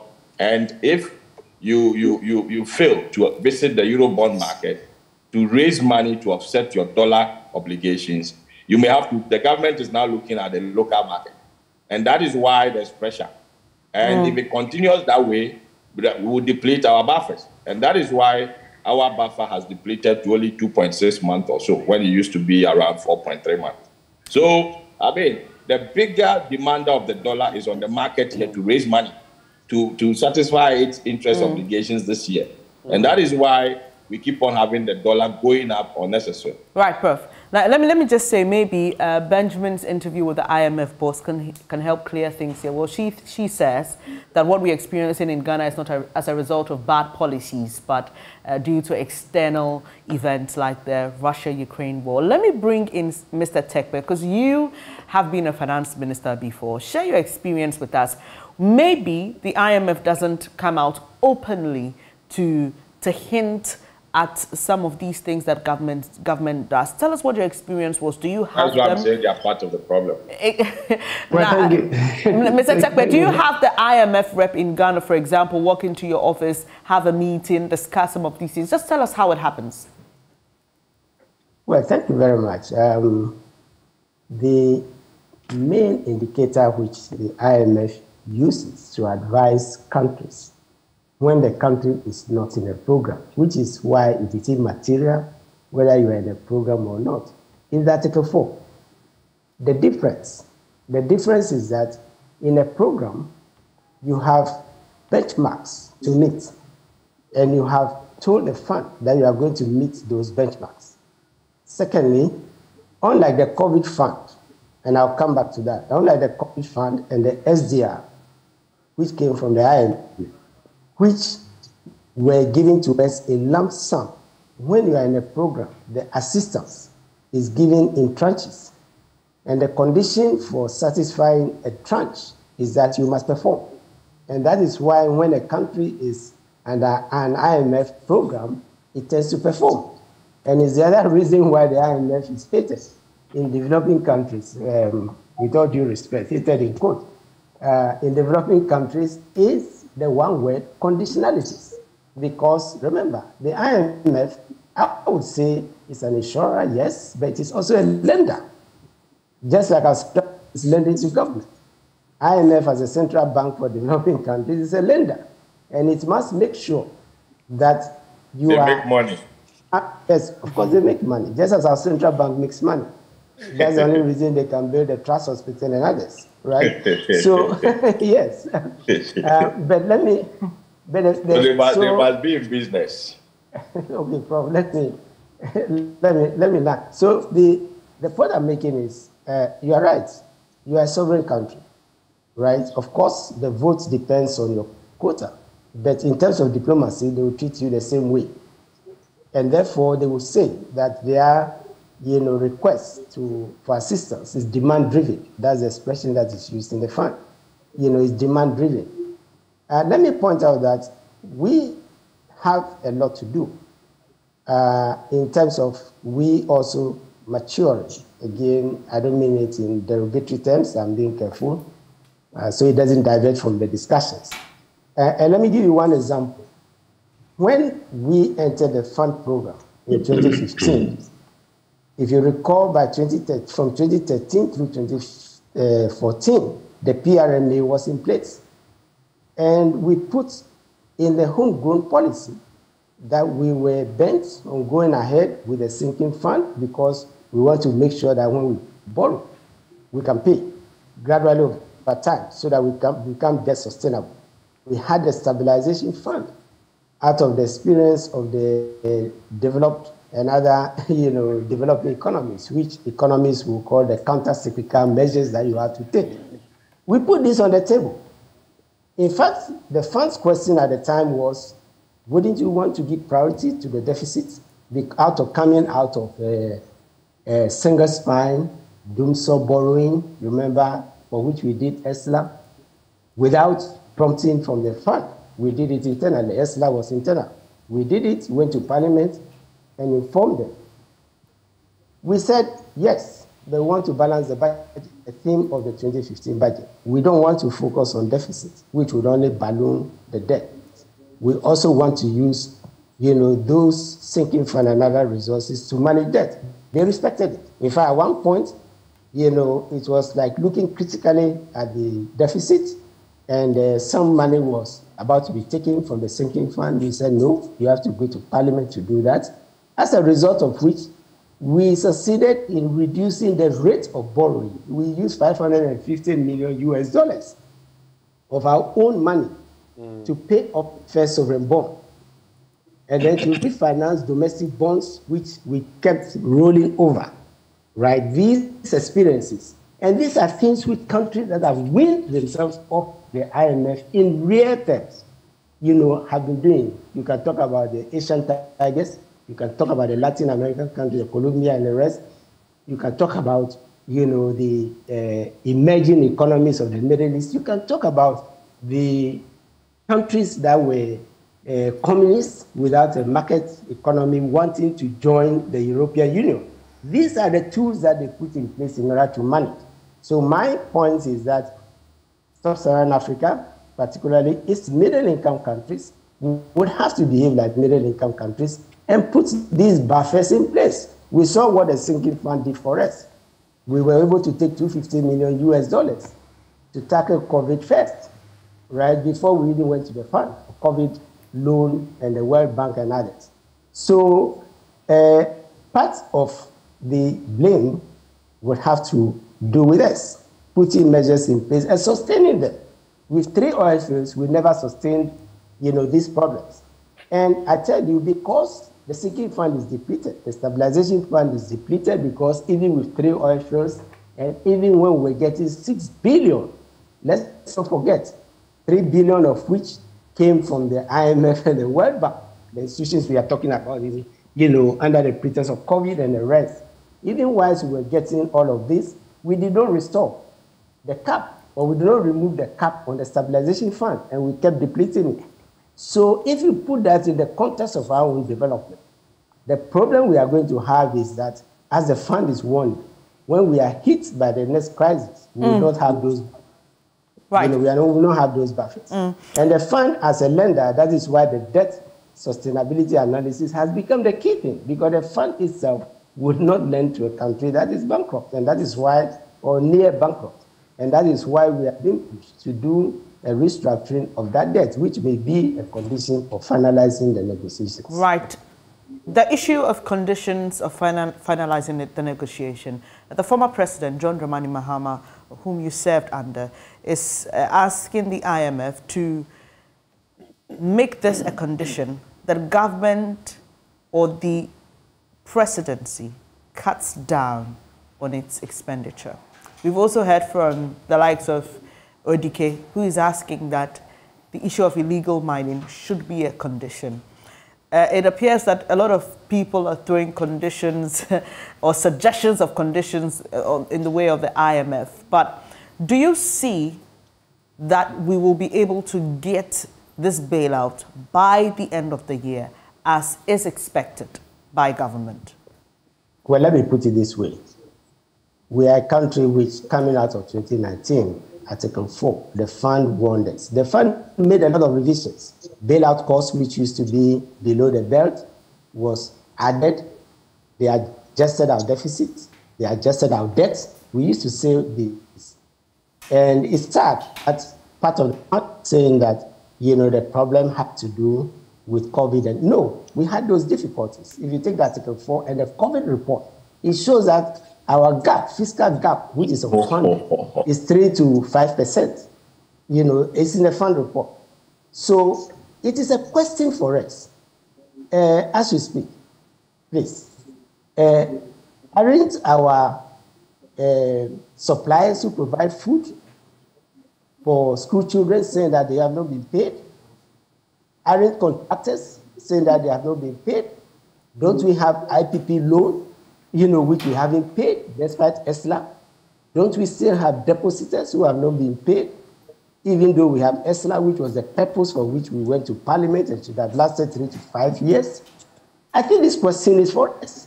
And yes, I agree with my boss, because we put some of these things up front. Remember, we went to Senchi, a consensus, and we put some of these things up front. They didn't have to, as I said, we did ESLA. It didn't have to be forced down our throat. Of course, it was rigorous. It was called a nuisance tax. We went to Parliament. And so I think we should begin to turn these questions, for ourselves.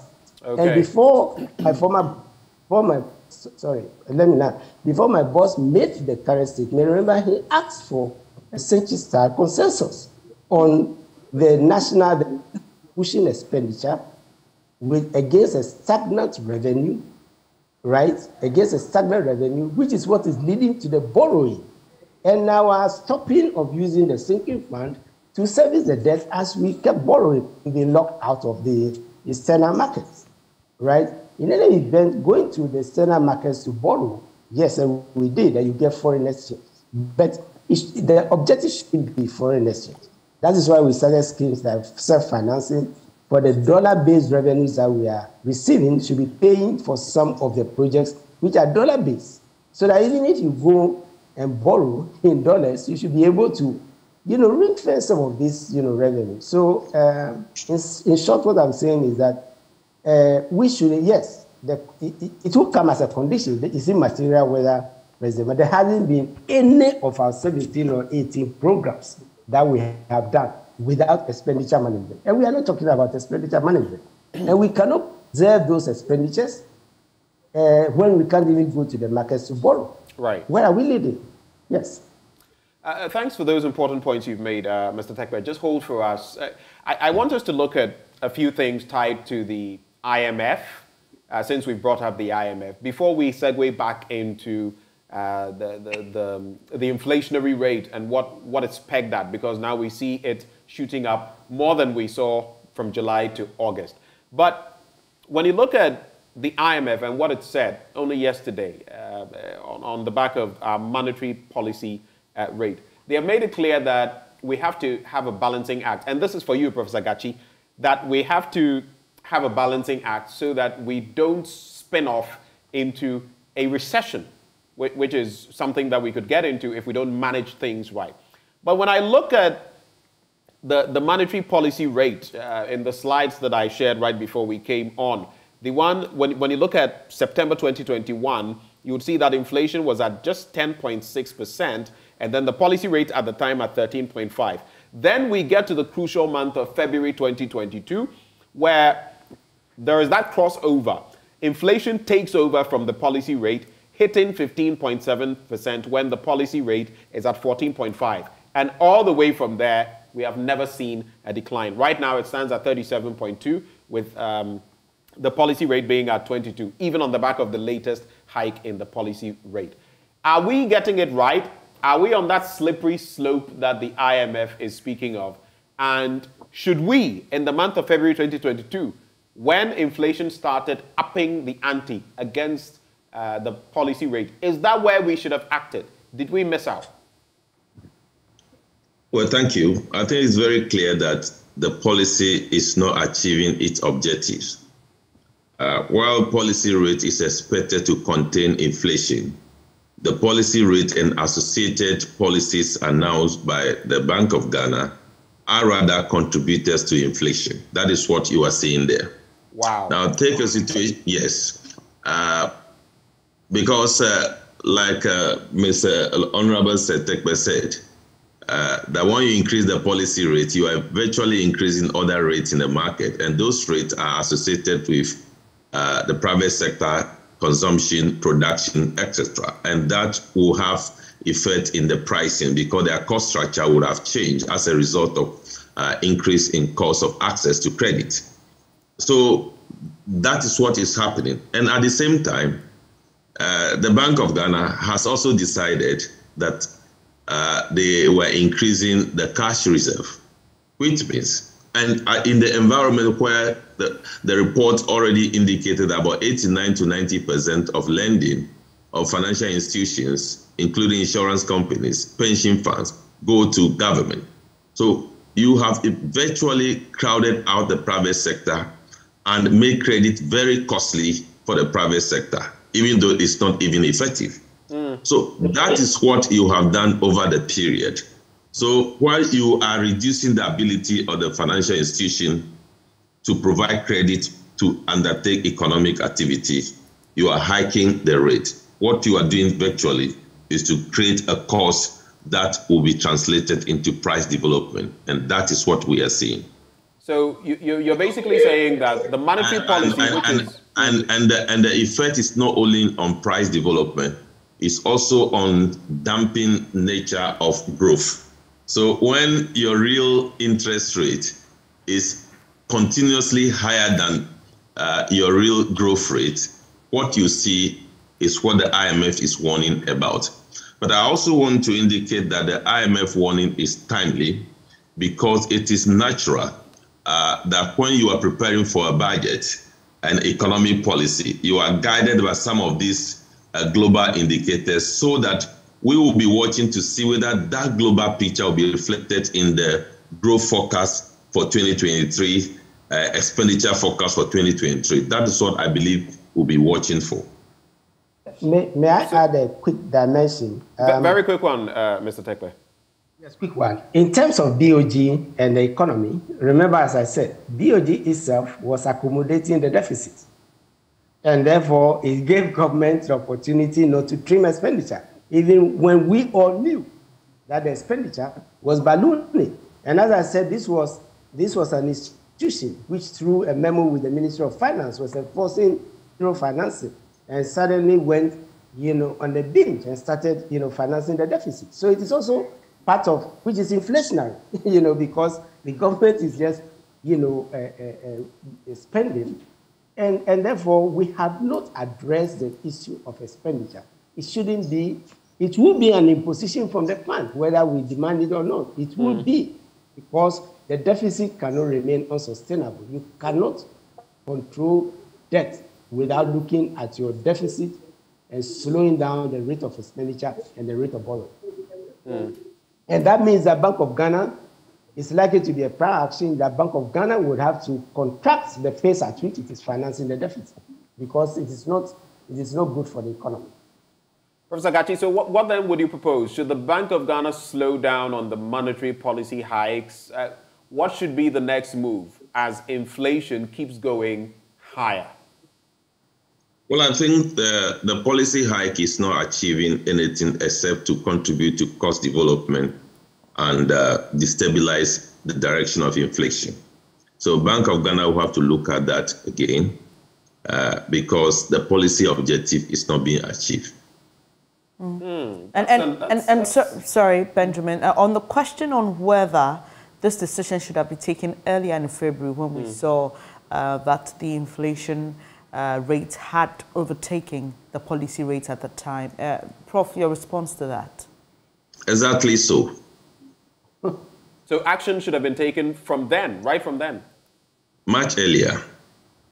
And yes, and I agree. I would say that we should have used the 6 billion approximately of COVID assistance we got, including our own 250 million, COVID fund, COVID loan 1 billion, SDR 1 billion, Bank of Ghana 1.7 billion, which is the equivalent of US dollars. World Bank just told us that, they've given Ghana more money, the current government more money than any government, close to $1 billion. So if you add all of this up, what did we do with the 6 billion? We should have used it to do a correction, a correction by cutting, looking at the expenditure so that we create the necessary buffers. But all is going to the wind and we are where we are now. Let me just bring in debt restructuring. Professor Mensah quickly before we look at other issues. So interestingly, the IMF is forecasting a deficit by end of year of 9.2% of our GDP in 2022. But tied to this entire conversation we're having, there is also the bit about debt restructuring. Professor Mensah, we've had time to talk about it a lot. There is now the question of 94% of Tier 2 pensions which could be affected. And here's the bit. That would be about 3.7 billion Ghana cedis of the 3.9 billion Tier 2 pension contributions placed in government securities that could be affected. And of course, we know what such a haircut would mean when it comes to Tier 2 pensions.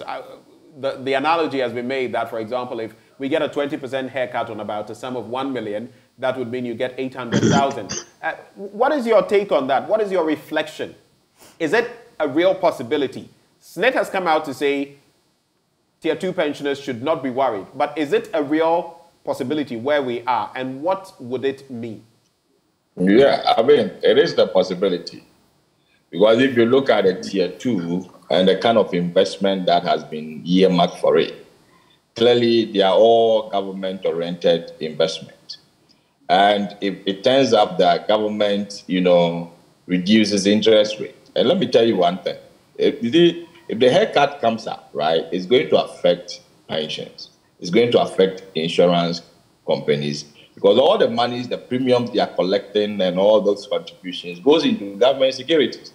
If you look at the FPRA's allocations for the kind of investment pension managers are supposed to do, about 80% are in government securities. So if it turns up that interest rates are supposed to be reduced as a result of debt restructuring, then obviously it's going to affect this investment, including the Tier 2 that we are talking about here. So, and without debt restructuring, government cannot manage this debt that we are talking about, the situation we find ourselves in. Because the external, inflows, which is coming as a result of the Eurobond, has been frozen on us. And so, and in the local environment, interest rate has gotten to a point where if government does not find means of, get busted to a level where it can be managed, because it has bubbled and it's still bubbling, right? So we need an intervention to bust it up and bring it to a point where government can manage it. And so that restructuring is imminent, and it's going to be a way of, positioning the economy for an IMF program. Now, the IMF will never lend to a country that is in distress, because they know very well that even if they come to your rescue, whatever support they give you may go into your debt payment. So you may have to negotiate your debt before they come in. But it's unfortunate the administration is not bold enough to tell Ghanaians that we are doing self-restructuring, but rather they want to hide behind, IMF. That is why they will go to Washington before they come and announce, restructuring, to tell us that it's IMF who is calling for this restructuring. It's not the IMF. We may have to take a bold step to make sure that we restructure our debt to a manageable point, and that is why the 5-member committee has been called in. And if you look at the composition of that 5-member committee, it's cut across banks, insurance, pensions, and all those. So effectively, they know what is about to happen. But then the finance minister is managing the situation to hide behind the IMF, to give the signal that it's the IMF that is calling for the restructure. So in other words, to give you, so just a quick top up, Mr. Tekpe, so maybe you can address it, and Bernice will come in. So in other words, this is imminent, but I want to find out, in that debt restructuring, whether we're narrowing it down to pensions, tier 2 pensions, or generally, what is then going to be the best case scenario and the worst case scenario? And I want us to look specifically at the pensions. What would be the amount? Right. Fantastic. So the best case scenario will be that if interest rates should be reduced, when the pension fund or fund managers collect these pension contributions and then they invest them, they also profit from a certain spread. So possibly they're looking at maybe pension contribution and then returning maybe 20% to pension contributors. And then they invest with the government to about, let's say, 26%. So there's a spread of 6% that they are enjoying.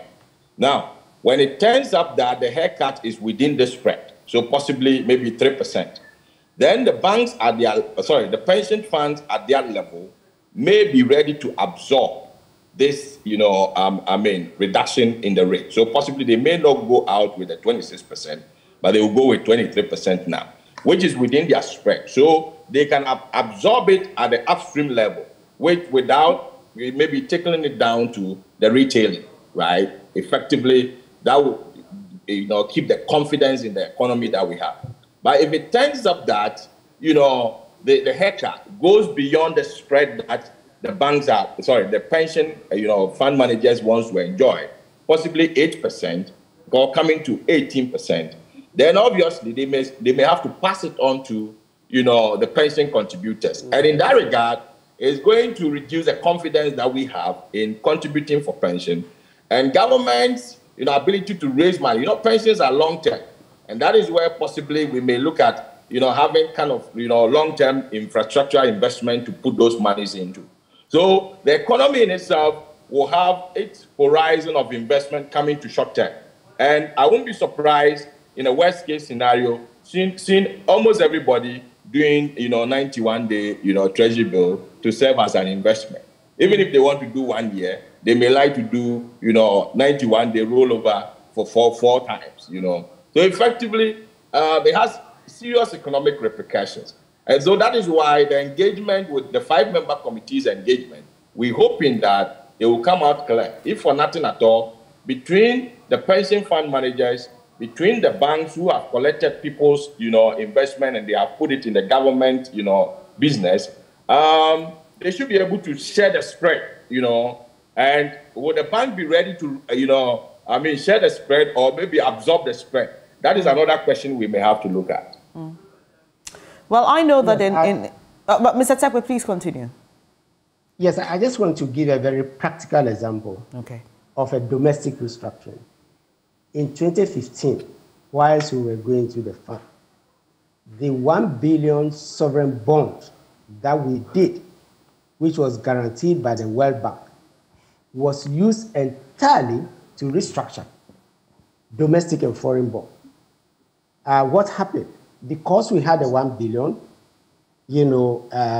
we paid off some treasury bills and other bonds, the 2011, 2010 bonds that were issued to pay off the single spine, which were maturing.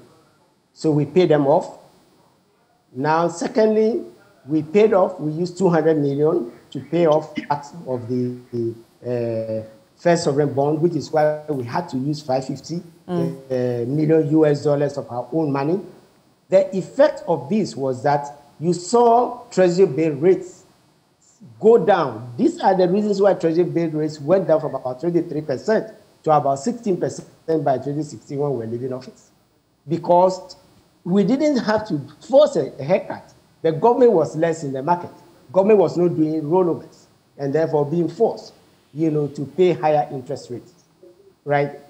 Then, secondly, ESLA, as a result of the debt that VRA and others had accumulated, we went to Parliament. And crude oil prices had fallen, so we used part of the tax that was being paid to set up ESLA. And immediately, as a result of that, in the negotiations with the banks that lent to VRA, we were able to reduce the domestic debt which they had taken from about 25% to 21%, and were able to reduce the external debt of 11 to 13% down to about 8.5 and 9%. And that's because we were liquid and we had the resources. But the final point about this is that we did not want those debts to pile up in the future. Again, this is where the sinking fund comes in. And so we set up the sinking fund, and we assure the markets that this is constitutional, this is in the law, the Public Financial Management Act, and we're therefore going to use the sinking fund over the period of the 12 years of the World Bank debt loan, guaranteed bond, pay off our external debt, in fact, up to 75% from Jubilee alone. So these were practical measures that were put in place. I think when we don't have the money now. Self-financing, well, yes, because we are depleted. And that's the point. We did all this but with 3 oil fields, we rather depleted. As Professor Gachi said, we depleted, all the buff from stabilization to sinking fund, and all went into expenditure. I remember we even debated sweeping the heritage fund to finance, free SHS, if you remember. Right, so I think we should go back. So this has been done. The only situation we are facing now is likely to be the Sri Lanka and another situation where we do not have those buffers, to we don't have them. To be able to go to the they will be forced on us. A stronger position. Yes, it will. Right, gentlemen, we'll be wrapping up our conversation shortly in about 10 minutes. But let me just mention, because Professor Lord Mensah mentioned about people wanting to invest in treasury bills. I know that banks are struggling now. There are people who are coming in their numbers to withdraw their investments, and it's causing a strain in a lot of banks. But let me come to you, Professor Gachi. We have discussed government measures and policies to address the current economic crisis we are facing. Just this week, we saw in Kumasi, business owners closing their shops, protesting the current tax regime, coupled with the current economic situation. They say it's too much for them to deal with. We've dealt with government. How do businesses position themselves to deal with the times that we are getting into, as we see the IMF predict worse times? Well, I think we need to go back to the issue of debt restructuring because I'm not looking at it from just an activity going on in the market. This is a legal matter. Remember that those who bought into treasury bill and government bonds and the rest is a debt contract, and the government is obliged over a period of time to pay interest and principal. Now, this same government controls all the regulatory institutions. I am aware that as far back July, August, the regulatory institutions have started collecting data as to the amount of exposure of fund managers to government bonds and other instruments, which means there has been some preparation. There seemed to be some indication that government attempted external debt restructuring arrangement but failed. And the only thing left now is the domestic one. And this might be addressed in a manner that will exhume that confidence. Like you are saying, a number of people are lining up to discount their treasury bill.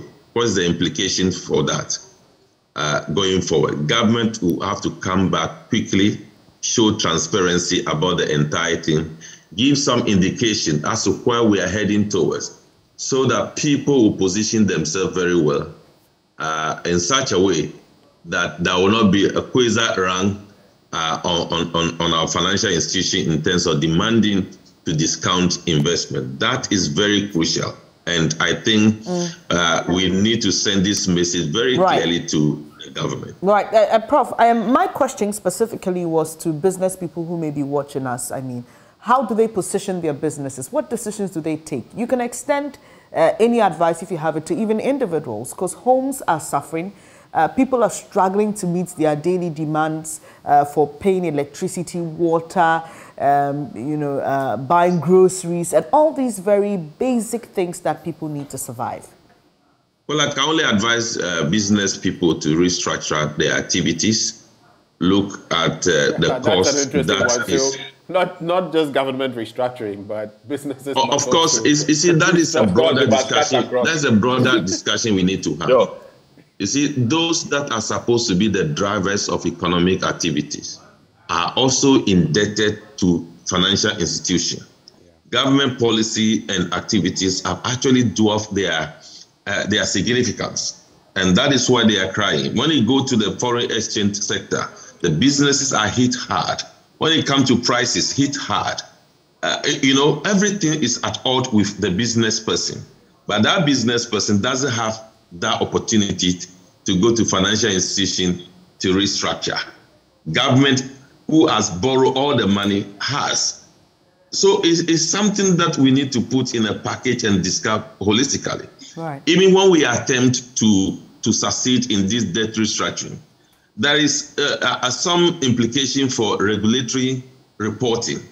What will be the overall implication for even the regulatory requirement for non-performing loans, even in the financial sector? All those things will have to be discussed broadly for us to happen. If not, so we'll do all these things and the financial institutions become impaired, they become weak. Already we do know a number of financial institutions are weak.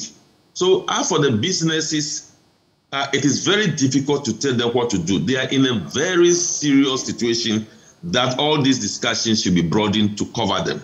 Right, Prof. Thank you so much. For me, just two quick wrap-up comments. If you could do less than a minute, each of you, it's for each of you as you wrap the conversation. One, we're at 37.2% when it comes to inflation. Food inflation is at 37.8%, non-food inflation 36.8%. And then, of course, we can talk about imported inflation, which is at 40.7%, and then local, which is at 35.8%. 37.2%, we're just, 2.8 percentage points away from 40%. Can we hit that by end of year? And when it comes to an IMF program, the Minister of Finance has given us a hard date, November 15. Now they're in Washington, D.C., talking about some of these matters. Do you think we would get a program before the next reading of our budget? Those are my two quick questions. I'll start with you, Professor Gachi, then to Professor Mensah, and finally, Mr. Tekwe. Well, I'm not sure about getting a program by that time because, as I indicated earlier, I consider the domestic debt restructuring as a precondition to keep going. And I don't know how that will be concluded before the 15th of November. And you should also bear in mind that as a sovereign country, our parliament will have to look at what is contained in the IMF program that is agreed upon, discussed and approved. All those processes are there, and I don't think that we should rush unnecessarily to this end. Can our inflation hit 40% by end of year? that is highly possible because there's what we call pass-through effect. Some of the policy announcements will have about 3-month pass-through effect. So there is that possibility that we will continue to have some increase in inflation. As to whether it will be marginal or very high increase, I'm not in position to say. But definitely those pass-through effects will cause increase in inflation. And I am not distinguishing at this point between imported inflation and food or domestic inflation, because in my opinion, most of the food items are now imported. So they are influenced by imported inflation, so to say. So those are the things we need to be looking at. Gone were the days when our imported inflation is limited to intermediary goods. Okay. Professor Mensah, briefly on this one. So those two questions, very quickly, if you can. Yeah, I mean, for IMF program, I mean, before the end of the year, we are out. We won't get a program before the end of the year because it's like we are now preparing the grounds to accept the program. The IMF boss told me they would do everything possible to give us a program by end of year. So you're disputing that? No, that's not possible. That's not possible because we are now going to read budget, which is somewhere November, and the budget should really position the country for an IMF program in terms of our budget deficit, in terms of the way we want to spend, in terms of the financing of the budget deficit from the central bank government, whether it will be reduced or not. The government should exhibit that readiness, to accept the program. So it's not going to be until maybe the first half of next year. Now, on the inflation, it all depends on the signals that our budget will send. And if the budget gives the signal that government has toned down, is going to tone down in borrowing, the government, the budget gives a signal that at the end of the day, we are likely to go into IMF program, and as a result of that, possibly we may have to look at reduction in borrowing on the domestic market. Then possibly that will give that confidence to businesses to say that, okay, fine, we can have access to funding from the domestic market because government is not prepared to, borrow as it used to be. And so we can borrow and then possibly import more. And it also depends on, the exchange rate and how it is behaving. If the exchange rate keeps itself up there, I'm sure, investors, those importers will advise themselves. And we know very well that, if you take our food basket, chunk of them are imported. Then, of course, reorientation, getting into the, festive seasons will also be important because if inflation keeps on, going up and interest rate keeps on going up, exchange rate, keeps on going up, obviously, Ghanaians may have to reorient themselves, getting into the Christmas festivities. Possibly, look at how you can consume, a minimum of imported, product. And that will have a way to control the inflation. So the 40%, it's not likely we may hit it before the end of the year. Right. Let's hear you, Mr. Takpe, on the same questions that Benjamin asked. Yes. November 15th, a month away, is ambitious. And I wouldn't want to repeat the, debts and other issues that are coming up. What I'd like to say is that the IMF is a bureaucracy. And even when you finalize it, they are now doing the annual meetings, they are preoccupied with it. So, and you cannot, they just came for data gathering and started the first discussions. You cannot complete in a second discussion, which is taking place in Washington, and then come back November 15th. Once an agreement is reached, it will have to go to the Africa Department. If I may talk about process bureaucracy, Africa Department will have to, review the document at the management level, their management level. That document will be circulated to all the departments in the IMF. The departments will come with their comments because remember the fiscal experts, and our problem is fiscal, are not in Africa. They are in the fiscal affairs department. Our monetary issues, central bank and the rest, they are not in Africa. They are in the capital markets division, the IMF. So they will have to comment because they are the ones who have been providing technical assistance. Once these comments are taken on board, Assuming there's nothing else the government endorses, it will now go to all the executive directors of the fund for their staff to prepare them for a board meeting. I don't think all of this can be done in a matter of 1 month. In the interest of disclosure, I work at the fund, so I'm talking about, what I know about processes, within, the IMF. So I would say let's look for a good program, not a fast program, because our programs are deep. They need critical solutions. The World Board will have to come in with budget support and other things, and they must also the document will go to their board for a discussion. African Development Bank will also come in. The real sector support are provided by these institutions, not the IMF. The IMF money would be for, ideally, balance of payment support. Right. So I think it is highly ambitious. As to inflation hitting 40%, inflation is about expectations, right? So we know where the sentiments are going now. A lot of sentiments are, and the market is feeding itself, in terms of price increases. So I do not have all the internal, I must be cautious that Professor Gachi from the beginning, I do not have all the internal dynamics and the rest, but I think it is likely, or we could manage not to reach, that point.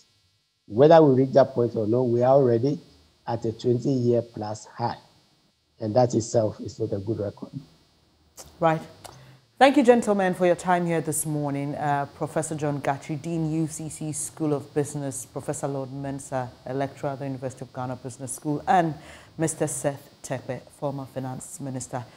We wish you all the best. And they've been discussing this morning the inflation rate, which has hit 37.2, and Ghana going to the IMF, because that's directly linked to inflation as one of the ways the government is hoping to deal with our ailing economy. So you've heard what the experts have to say. I don't know how that will inform your decision as a person on how to restructure your life, because it looks like the restructuring has hit we must all restructure. Individual levels. Yeah. And so, like the IMF is saying, brace yourself for tougher times. But like Mr. Terkper said, and I think that that was an interesting quote.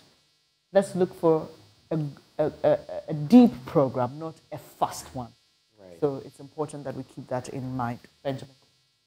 Well, we take a breather from here. When we return, NSMQ much later. But yeah, peja. What is that all about? We're talking that literary festival coming your way from today, Saturday, and through to Sunday. Stay, we'll bring you details of that. Welcome back. Let's talk creatives. Let's talk about literature. Peja. Anyway, maybe they just might adopt that. Bernard Akwe Jackson is creative director of Peja. Martin Egblewogbe. Dr. Martin Egblewogbe is a physicist. He actually is head of department of the physics department at the University of Ghana. He is also director of Peja. Gentlemen, a very good morning to you. Yeah, thank you very much, and I'm glad to be here with you. I see you started growing a Shayim. I think it's better from you, actually. That's just on a lighter note. So just I love it when people like Doc come into the studio, because when I was cutting my teeth with my book show on radio years ago, it was Dr. Martin Egblewogbe together with Nana Fredo Ajiman, yes, exactly, who were my initial guests helping out. So we're glad to have you here, still on the literary front. Yes, it's really exciting, actually. Great. I love it. So let's talk about this literary event, Peja. Tell us a bit about it. What is it? Okay, so Peja is a literary festival, and in essence, what it tries to do is to bring together people with a vested interest in literature, authors, academics, lovers of literature, as in books, and I mean everybody who actually is involved, like publishers as well, and bring them together for a 3-day event, series of events, performances, readings, book launches, and generally also to have fun. So that is what Peja is. It's been running for the past 5 years. We're in the 6th edition, and it's going to actually open this evening at the Goethe Institute and run from Friday to Saturday to Sunday. So it's actually 3 days of events that are focused entirely on literature. And we have lots of books and lots of events actually happening over the weekend. So in case you've never been there, I have, I think, 2 or 3 times. And trust me, when Doc says it's going to be lit, it is going to be lit. It's amazing. You know, I've been there, seen authors from the sub-region. It is always fantastic. But let's talk, Mr. Akwe, about the headline event this evening. Okay, the headline, I mean, Peja has always had these huge headline and then tail line events.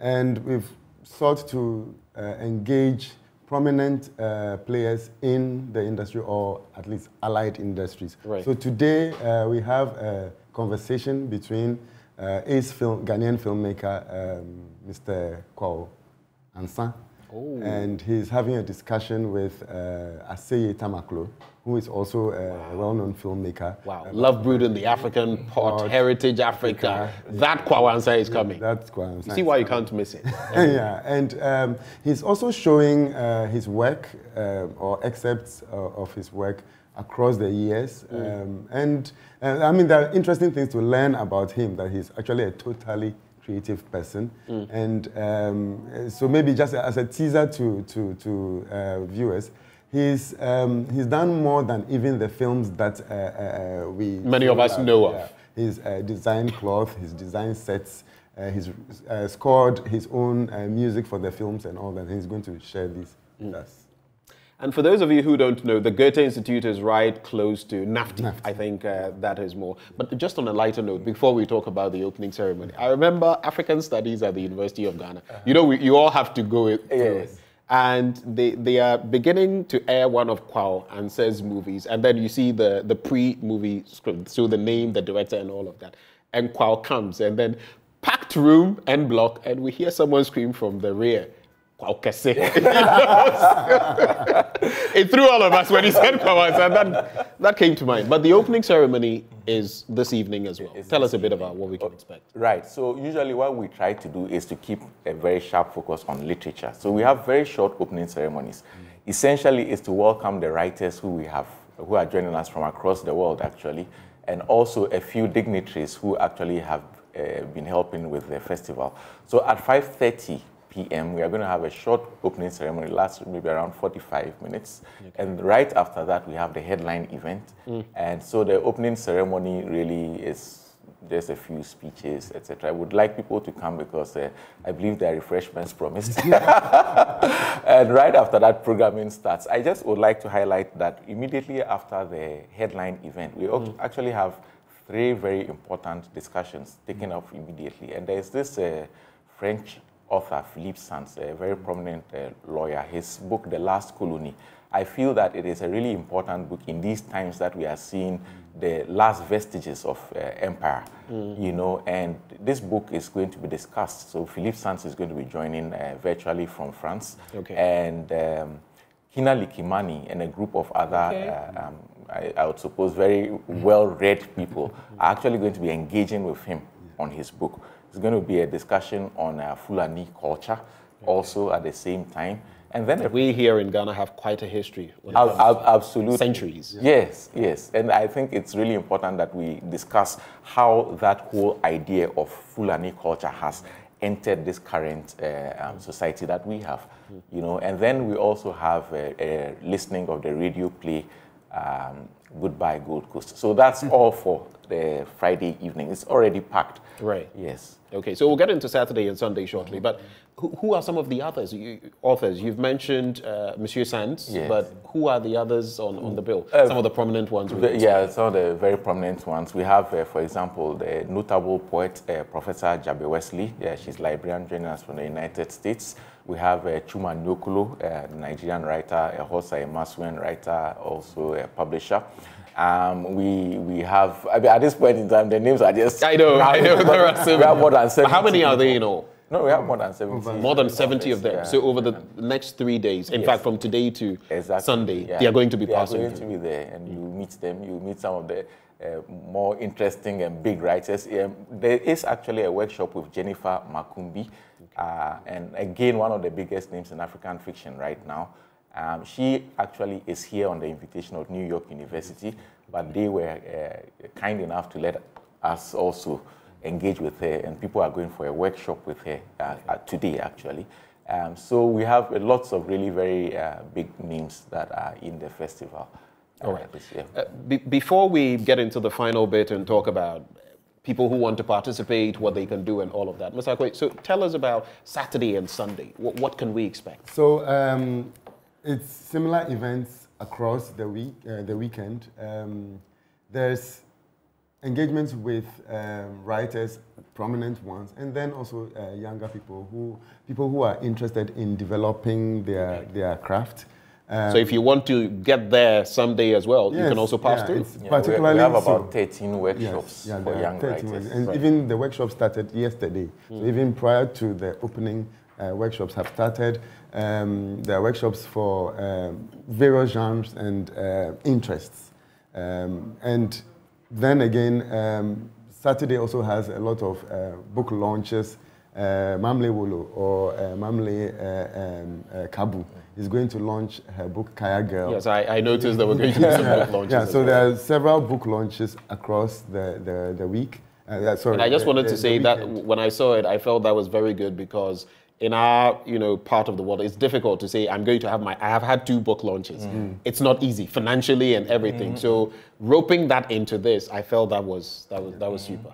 So there'll be book launches. There'll be discussions, and since there are book launches, then there are also books available for sale.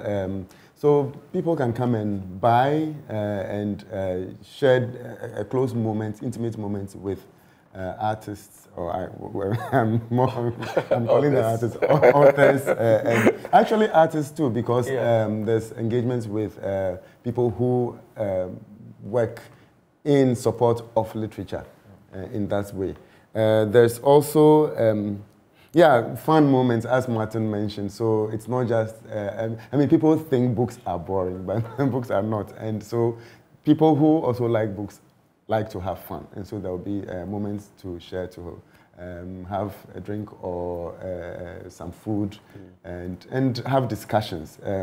For us, and also the events are spread over 3 particular locations. So we have at the Goethe Institute, then we have at the Du Bois Center, particularly at the Foundation for Contemporary Art, and then the Embassy of the Netherlands near the Akwaje flyover. Right. Yeah, that's going to host the final event on Sunday. Okay, so right before I take your final words on who can participate, it just came to mind. Yesterday I shared this bit about benefits of books, especially as that is being lost now. There's no glare, which you would get from your phone. No battery needed, so no cost to the environment.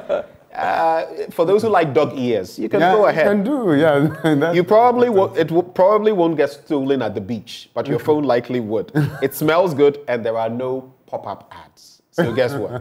Books are a very good way of living and expanding your thinking. Final words. Yes, just to add about the book. I mean, if a book drops, you are not afraid it's going to get spoiled. So, unlike your phone screen. Yes, so everyone is invited to the festival. We have things for children. We actually have performances as well. So just feel free, join us at the Goethe Institute for the 3 days. It's absolutely free to attend. All ages, it's family friendly. Yeah. You will get books, you will meet writers. So everyone. What are the times? From when in the morning So on Saturday, we run from 9 a.m. to 9 p.m. On Sunday, we run from 10 to 9 p.m. And there is a kinky party. Yeah. So it's free to attend. Oh, Zah. Yes, it's a tradition that has been. And today? And it starts at 5:30 p.m. and ends at 9 p.m. Okay, final words, Mr. Maybe for the tech-savvy people, you can follow us on our social media handles. So we have Writers PG for Twitter and Instagram.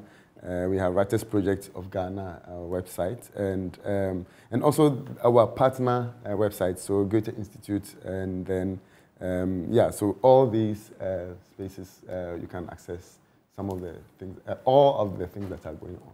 All right, and Goethe, I believe, is spelled G-O-E-T-H-E. G-O-E-T-H-E, in case you want to join. You should actually join.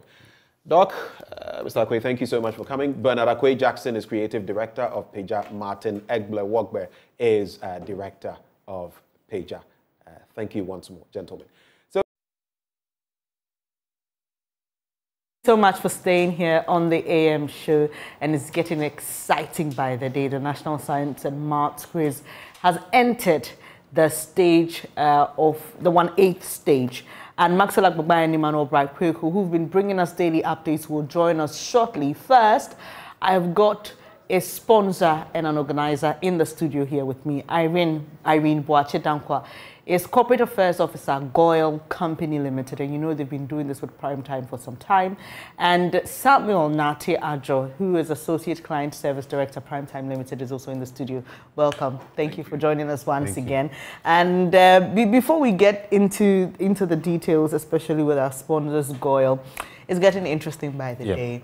And we know one of the highlights of the 1/8 stage, which will start tomorrow, is that competition between Prempeh College, St. Thomas Aquinas, and Ofori Senior High School. Exactly. Some have called it the final before the final, because this is a big one. I'll come back to you, Samuel, to take your thoughts on that one. But let me find out from you, Irene. How long has Goyle been doing this with Primetime? Okay, thank you very much for having us here in your studios. So Joy has sponsored the National Science and Maths Quiz for the past 4 to 5 years. Yes. And it's actually part of our social investment intervention, and is in line with our SDG goals 3, 6, and 4 on achieving quality education. And so we are on, and I can assure you that we'll continue to be on. Yes, because supporting education is one of our main goals. Yes. So let me find out from you, which school did you go to? Is your school featured? You really want to know? Okay, so I went to Achimota School. Yes. Okay. Yes. Yes. Did Achimota win their competition? No, they are starting at the 1/8. They are starting at the 1/8. So watch out for us. Okay, we will watch out for you. Thank you. Thank you. All right. Okay, that just had to come in. But let's talk about the competitions to look forward to during the 1/8 stage. We know that every competition is important, but there's some which are like El Clasico, you know, like it's such a classic pairing. And I must say that this is how the schools are paired, right? You have pots with the schools in you know, so we don't deliberately pair schools. It's randomly selected. But this one I mentioned, Prempeh College, St. Thomas Aquinas, and for paying is a big one. It is a big one, actually. You see, at the 1/8 stage, we have the schools that were seeded from last year's competition. They are the ones who enter. They start from the 1/8 stage. So usually, they, based on the pot here you mentioned, they would enter into the pot A. Then the schools that qualify from the prelims, 54 schools, they will enter into pot B and C based on their scores. So in selecting and picking, well, it's done at random, like you indicated. And we have a very exciting contest that's going to come on Sunday. That's Prempeh, St. Thomas Aquinas, and Ofori School. Then there's another one that would have St. Augustine's, Achimota School, and then Tamale Islamic. At least those are the two main competitions that you see something happen. Interesting they pairings. Have 4 former champions all competing. Yes. So others are there, and I know the surprises are going to start from this level. Yes, and then there will be major upsets because St. Thomas Aquinas goes into this as the highest scoring school from the prelims with 85 points. And Prempeh College come in as defending champions. Ooh, this one is going to be exciting. But let's get back to Goyle. I mean, you are into petroleum products, and we know how math, science generally fits into the whole concept of your work. Tell us how STEM, Goyle, your decision to support the National Science and Maths with all interplay. Okay. Yeah, but as I mentioned earlier on, so our SDG goals 3, 6, and 4 is achieving quality education.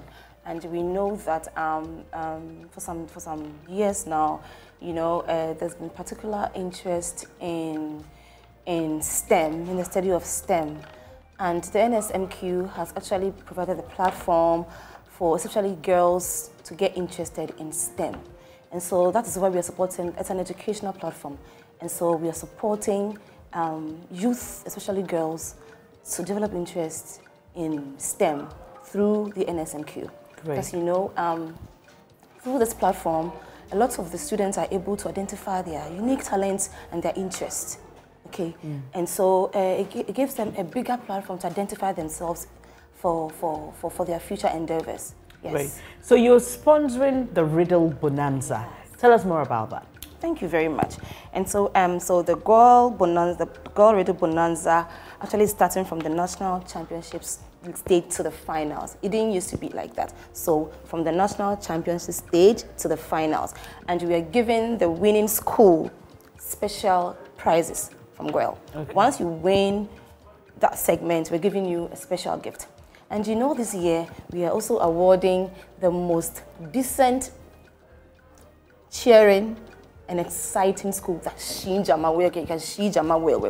Decent is important because yes. sometimes yes, we need to put you in check. So as you're Shinjama, ensure to be decent and be exciting because there's a prize for that school. Okay, and this will be given at the finale. Yes. So you're looking. So okay. So while your school is contesting, answering all the math and science questions, there are those who are also behind the scenes who are cheering them on, and they would also be awarded for that. So this is the bigger picture beyond the Riddle Bonanza. But do you mind just sharing us some of your products that you have available? Fantastic. Before I go into that, you know, we are giving our quiz mistresses and the consultants fuels on their go-karts.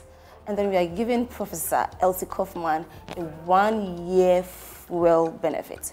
So we're going to put fuel on her go-kart for one whole year. Thank you, Goyle. Yes. This is impressive. Thank you so much. So we have enhanced our sponsorship this year. Okay. And so for our products, you know that Goyle is the biggest OMC and the #1 indigenous OMC in Ghana. And for our fuels, Super XP 195 and Diesel XP come in very handy to enhance the performance of your vehicles. And so we are giving Ghanaians value for their money. We are giving them quality fuels. Our Super XP 195 sells at a normal price, even than what the other competitors sell. They sell their 195 at a higher price. So you see, we are selling it to you at the price for normal fuel. So you can't get this anywhere than Goyle. Thank you so much. Yes. I'll come back to take your last words for our competing schools. But tell us what it is like. We know that all the schools have arrived in Kumasi now. Yep. What's the picture like? What's the buzz like? It's crazy out there now. It's crazy out there. But at this point, what you would realize if you're on campus, you find supporters, they will be moving up, but the contestants, for instance, would be more or less reserved because they are psyching themselves, preparing themselves towards their contest that's starting from tomorrow. So out there, it's fun, it's exciting, but the contestants are in their own space, trying to get themselves up to the level that they expect to do so that they can deliver and perform very well. Just to add to what Irene was just saying, so the Riddle Bonanza, it's the last round. I mean, for me, I call it a make or break round.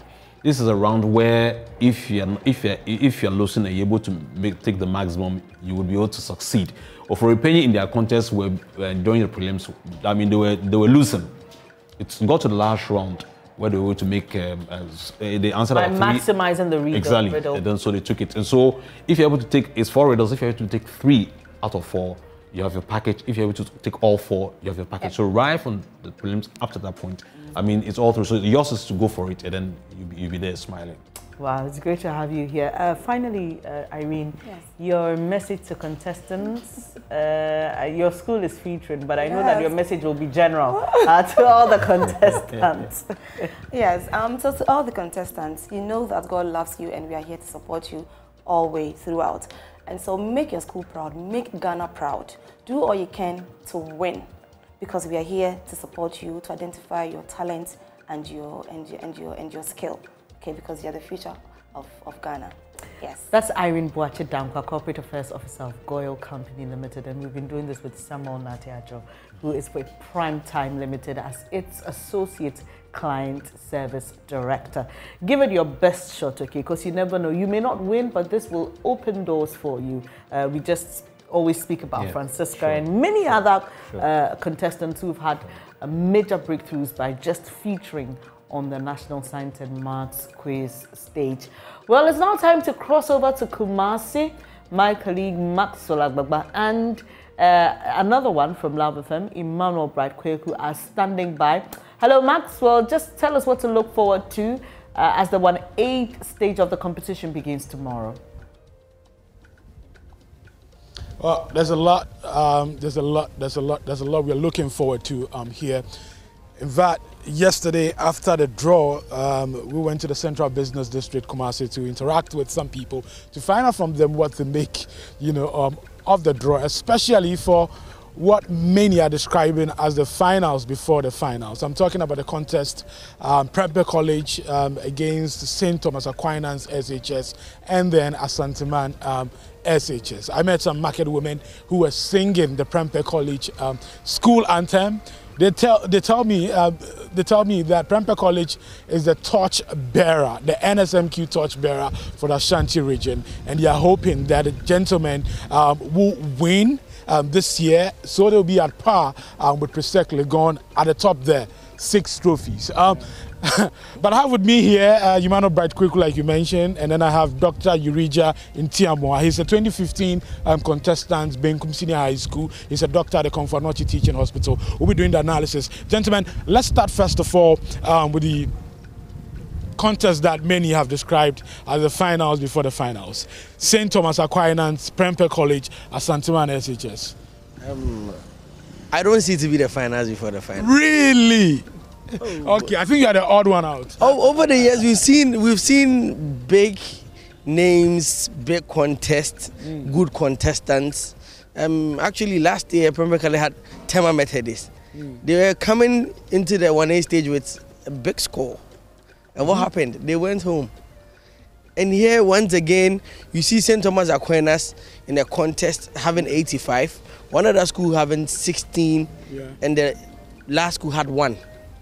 So Eguafo Ibrahim had 23 points. Okay. And Kumbungu SHS had 1 point. Okay. Yeah. So if we are to say Eguafo Ibrahim was to have 46, like the usual points in the contest, and Kumbungu is to have 23, and you have to deduct from 85, what would the score be? But you see, this is my point of departure.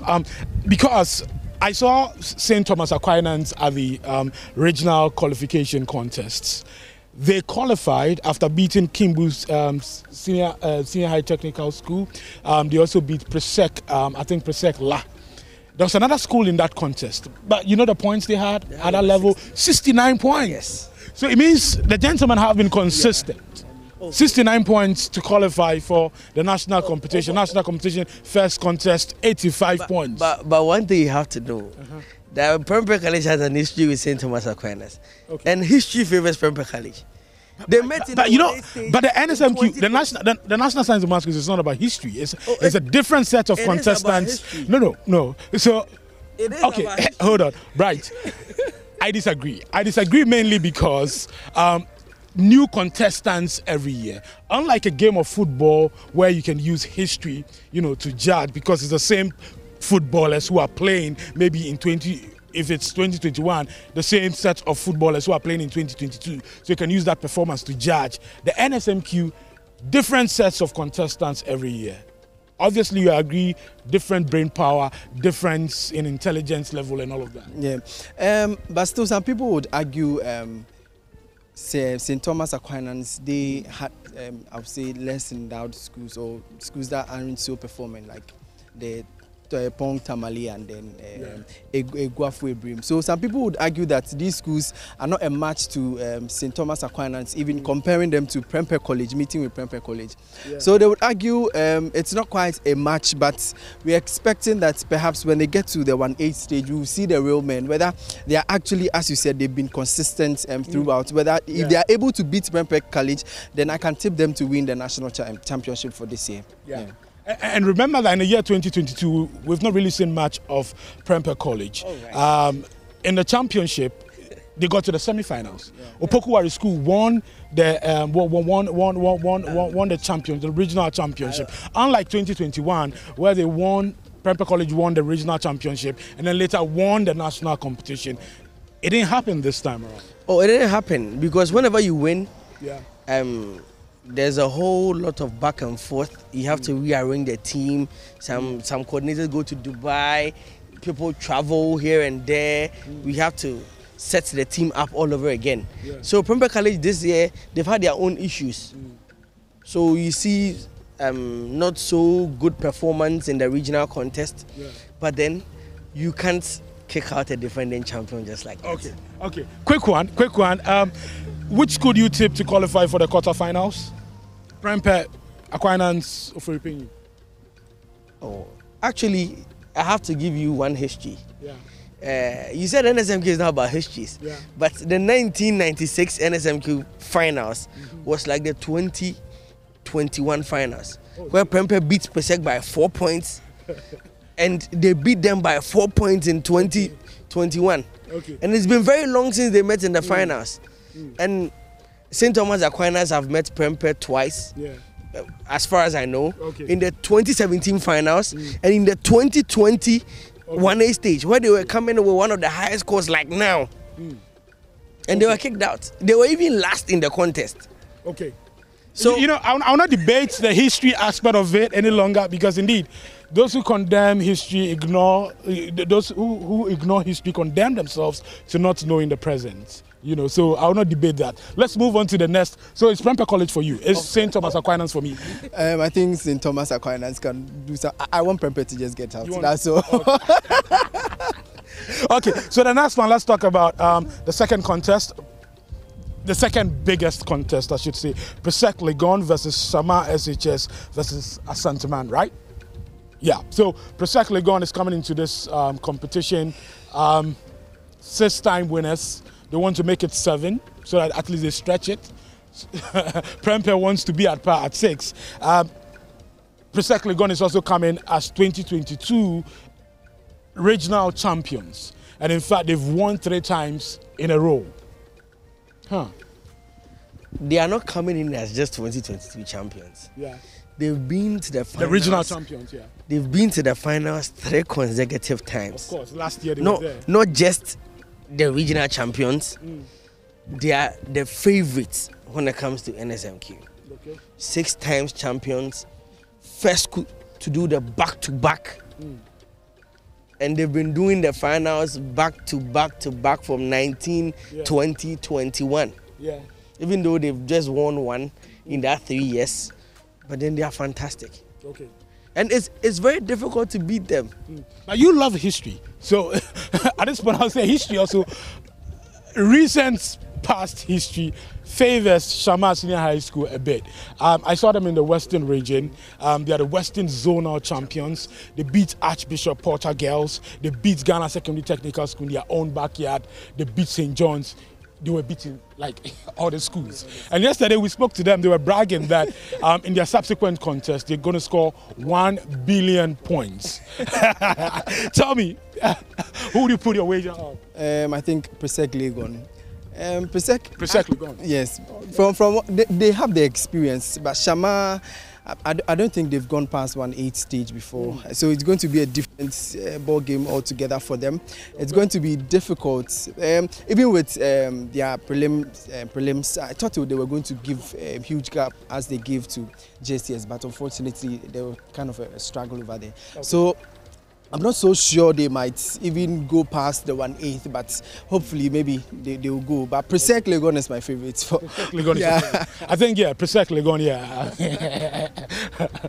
Okay, so another big one, Infant Supim School. I have a butcher boy here with me, so Infant Supim School versus Techiman SHS and Suhum Presec. It's a foregone conclusion for Infant Supim School, right?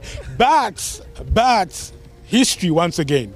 The 1/8 stage is the nemesis of Infant Supim School. They lost they lost at the 1/8 stage 3 years in a row. 2019, they lost, in 2019, they lost to which school? St. Augustine's College. In 2020, they lost to Kumasi Academy. In 2021, they lost to Ghana National College. They've not gone beyond the 1/8 stage for 3 years, back to back. 2022, do you think it's going to be a 4th time they are not making it beyond the 1/8 stage? Actually, I want them to come back. You want them to come back? Okay. They are one of the big boys. They can match the big boys boot to boot. Unlike you see a school out of the blue qualifying to semi-finals and they meet the big boys, they start fumbling. They have 2 trophies. Okay. They are 2 times champions. Okay. 10 seconds. And I think I give them the nod. Okay. I think Infant Supreme School will also go through for me. Yeah. We'll go through. I'm not saying it to make you happy. Just to make you happy. Oh, but I know they'll go through. I told you earlier that I just want us to be seeded. And I know from what I'm seeing, we'll be seeded. Hopefully, we'll get to the semi-finals. Okay. So I think this one is just, I wouldn't say a to be seeded, you have to get to the quarterfinals. Yes. I'm not saying it's a culture, but we'll go past there. Okay, sure. Look, we still have more potential, some potential spine-tingling, thrilling contests, for you. But check them out on the National Science and Maths Quiz Facebook page. Go to the Joy News social media pages also. You get all of that for yourself. But remember that from Saturday to Tuesday, we have the 1/8 contest. We're bringing some of them live to you on the Joy News channel. So from here, the KNUST, over to you, Bernice, in the studio. Definitely, Maxwell. Great job there, guys. And it's getting really, really exciting. I can tell, even for Maxwell and the team, it's just getting to that point where we climax it all. But do stay with us, like he mentioned, for all the details on our social media pages. I don't know which school you support, but hey, however you choose to do it, just make sure that you're part of the JAMA so you can win the Goyle prize. Benjamin is back. I support Akosombo International. Oh, shoot. They are not in the context. I said I went to Infantman Girls. Akosombo International School. Yeah, that was my basic education. We never featured in the NSMP, so talk about Infantman Girls. I'm in purple today, quite close to that makes it even more... Hello, man sites. Hello, Ghana. Please, we are not man sites. Hello, Ghana. Happy moment is here. Let's storm World Cup Qatar 2022 with Storm Energy Drink, Puma Soft Drinks, and Awake Drinking Water from Casa Preco Company Limited. Simply buy your favorite Storm Energy Drink, Puma Soft Drinks, and Awake Drinking Water, and text the 4-digit unique number on the neck of the bottle to short code *780# option 2 and follow the prompt on all networks for free. Be one of the lucky winners to this year's World Cup in the monthly draw. You can also win TVs, fridges, microwave ovens, mobile phones, home theaters, free drinks, and more instantly. Please don't waste time. Grab a bottle of Storm Energy Drink, Puma Soft Drinks, and Awake Drinking Water, and let's storm Qatar this World Cup. This promotion is on the NLA Caritas platform, and this advert is FDA approved. Remember, terms and conditions apply, and terms and conditions apply to us. Stay here on your set. We have to get going. Yeah. We're about to get going to Qatar. We're going to watch the World Cup. But from us in the studio, this is where we have to go. Let me say thank you to Due Ghana for my very beautiful dress. Due, D-O-U-E, on Instagram and on Facebook. You can find them. They've got very beautiful collections. And for men as well, Benjamin. Catherine Gordon of Catherine Garments. Yeah. She always decks me out. You can see what I mean, looking all fresh and what I say. Just hit her up and she'll sort you out. Or you can hit me up on social media. I'll connect you. You know that thing. And please hit him up. He needs... Anyway, have a nice weekend. Take care of yourself. Up next is News Desk. Do stay.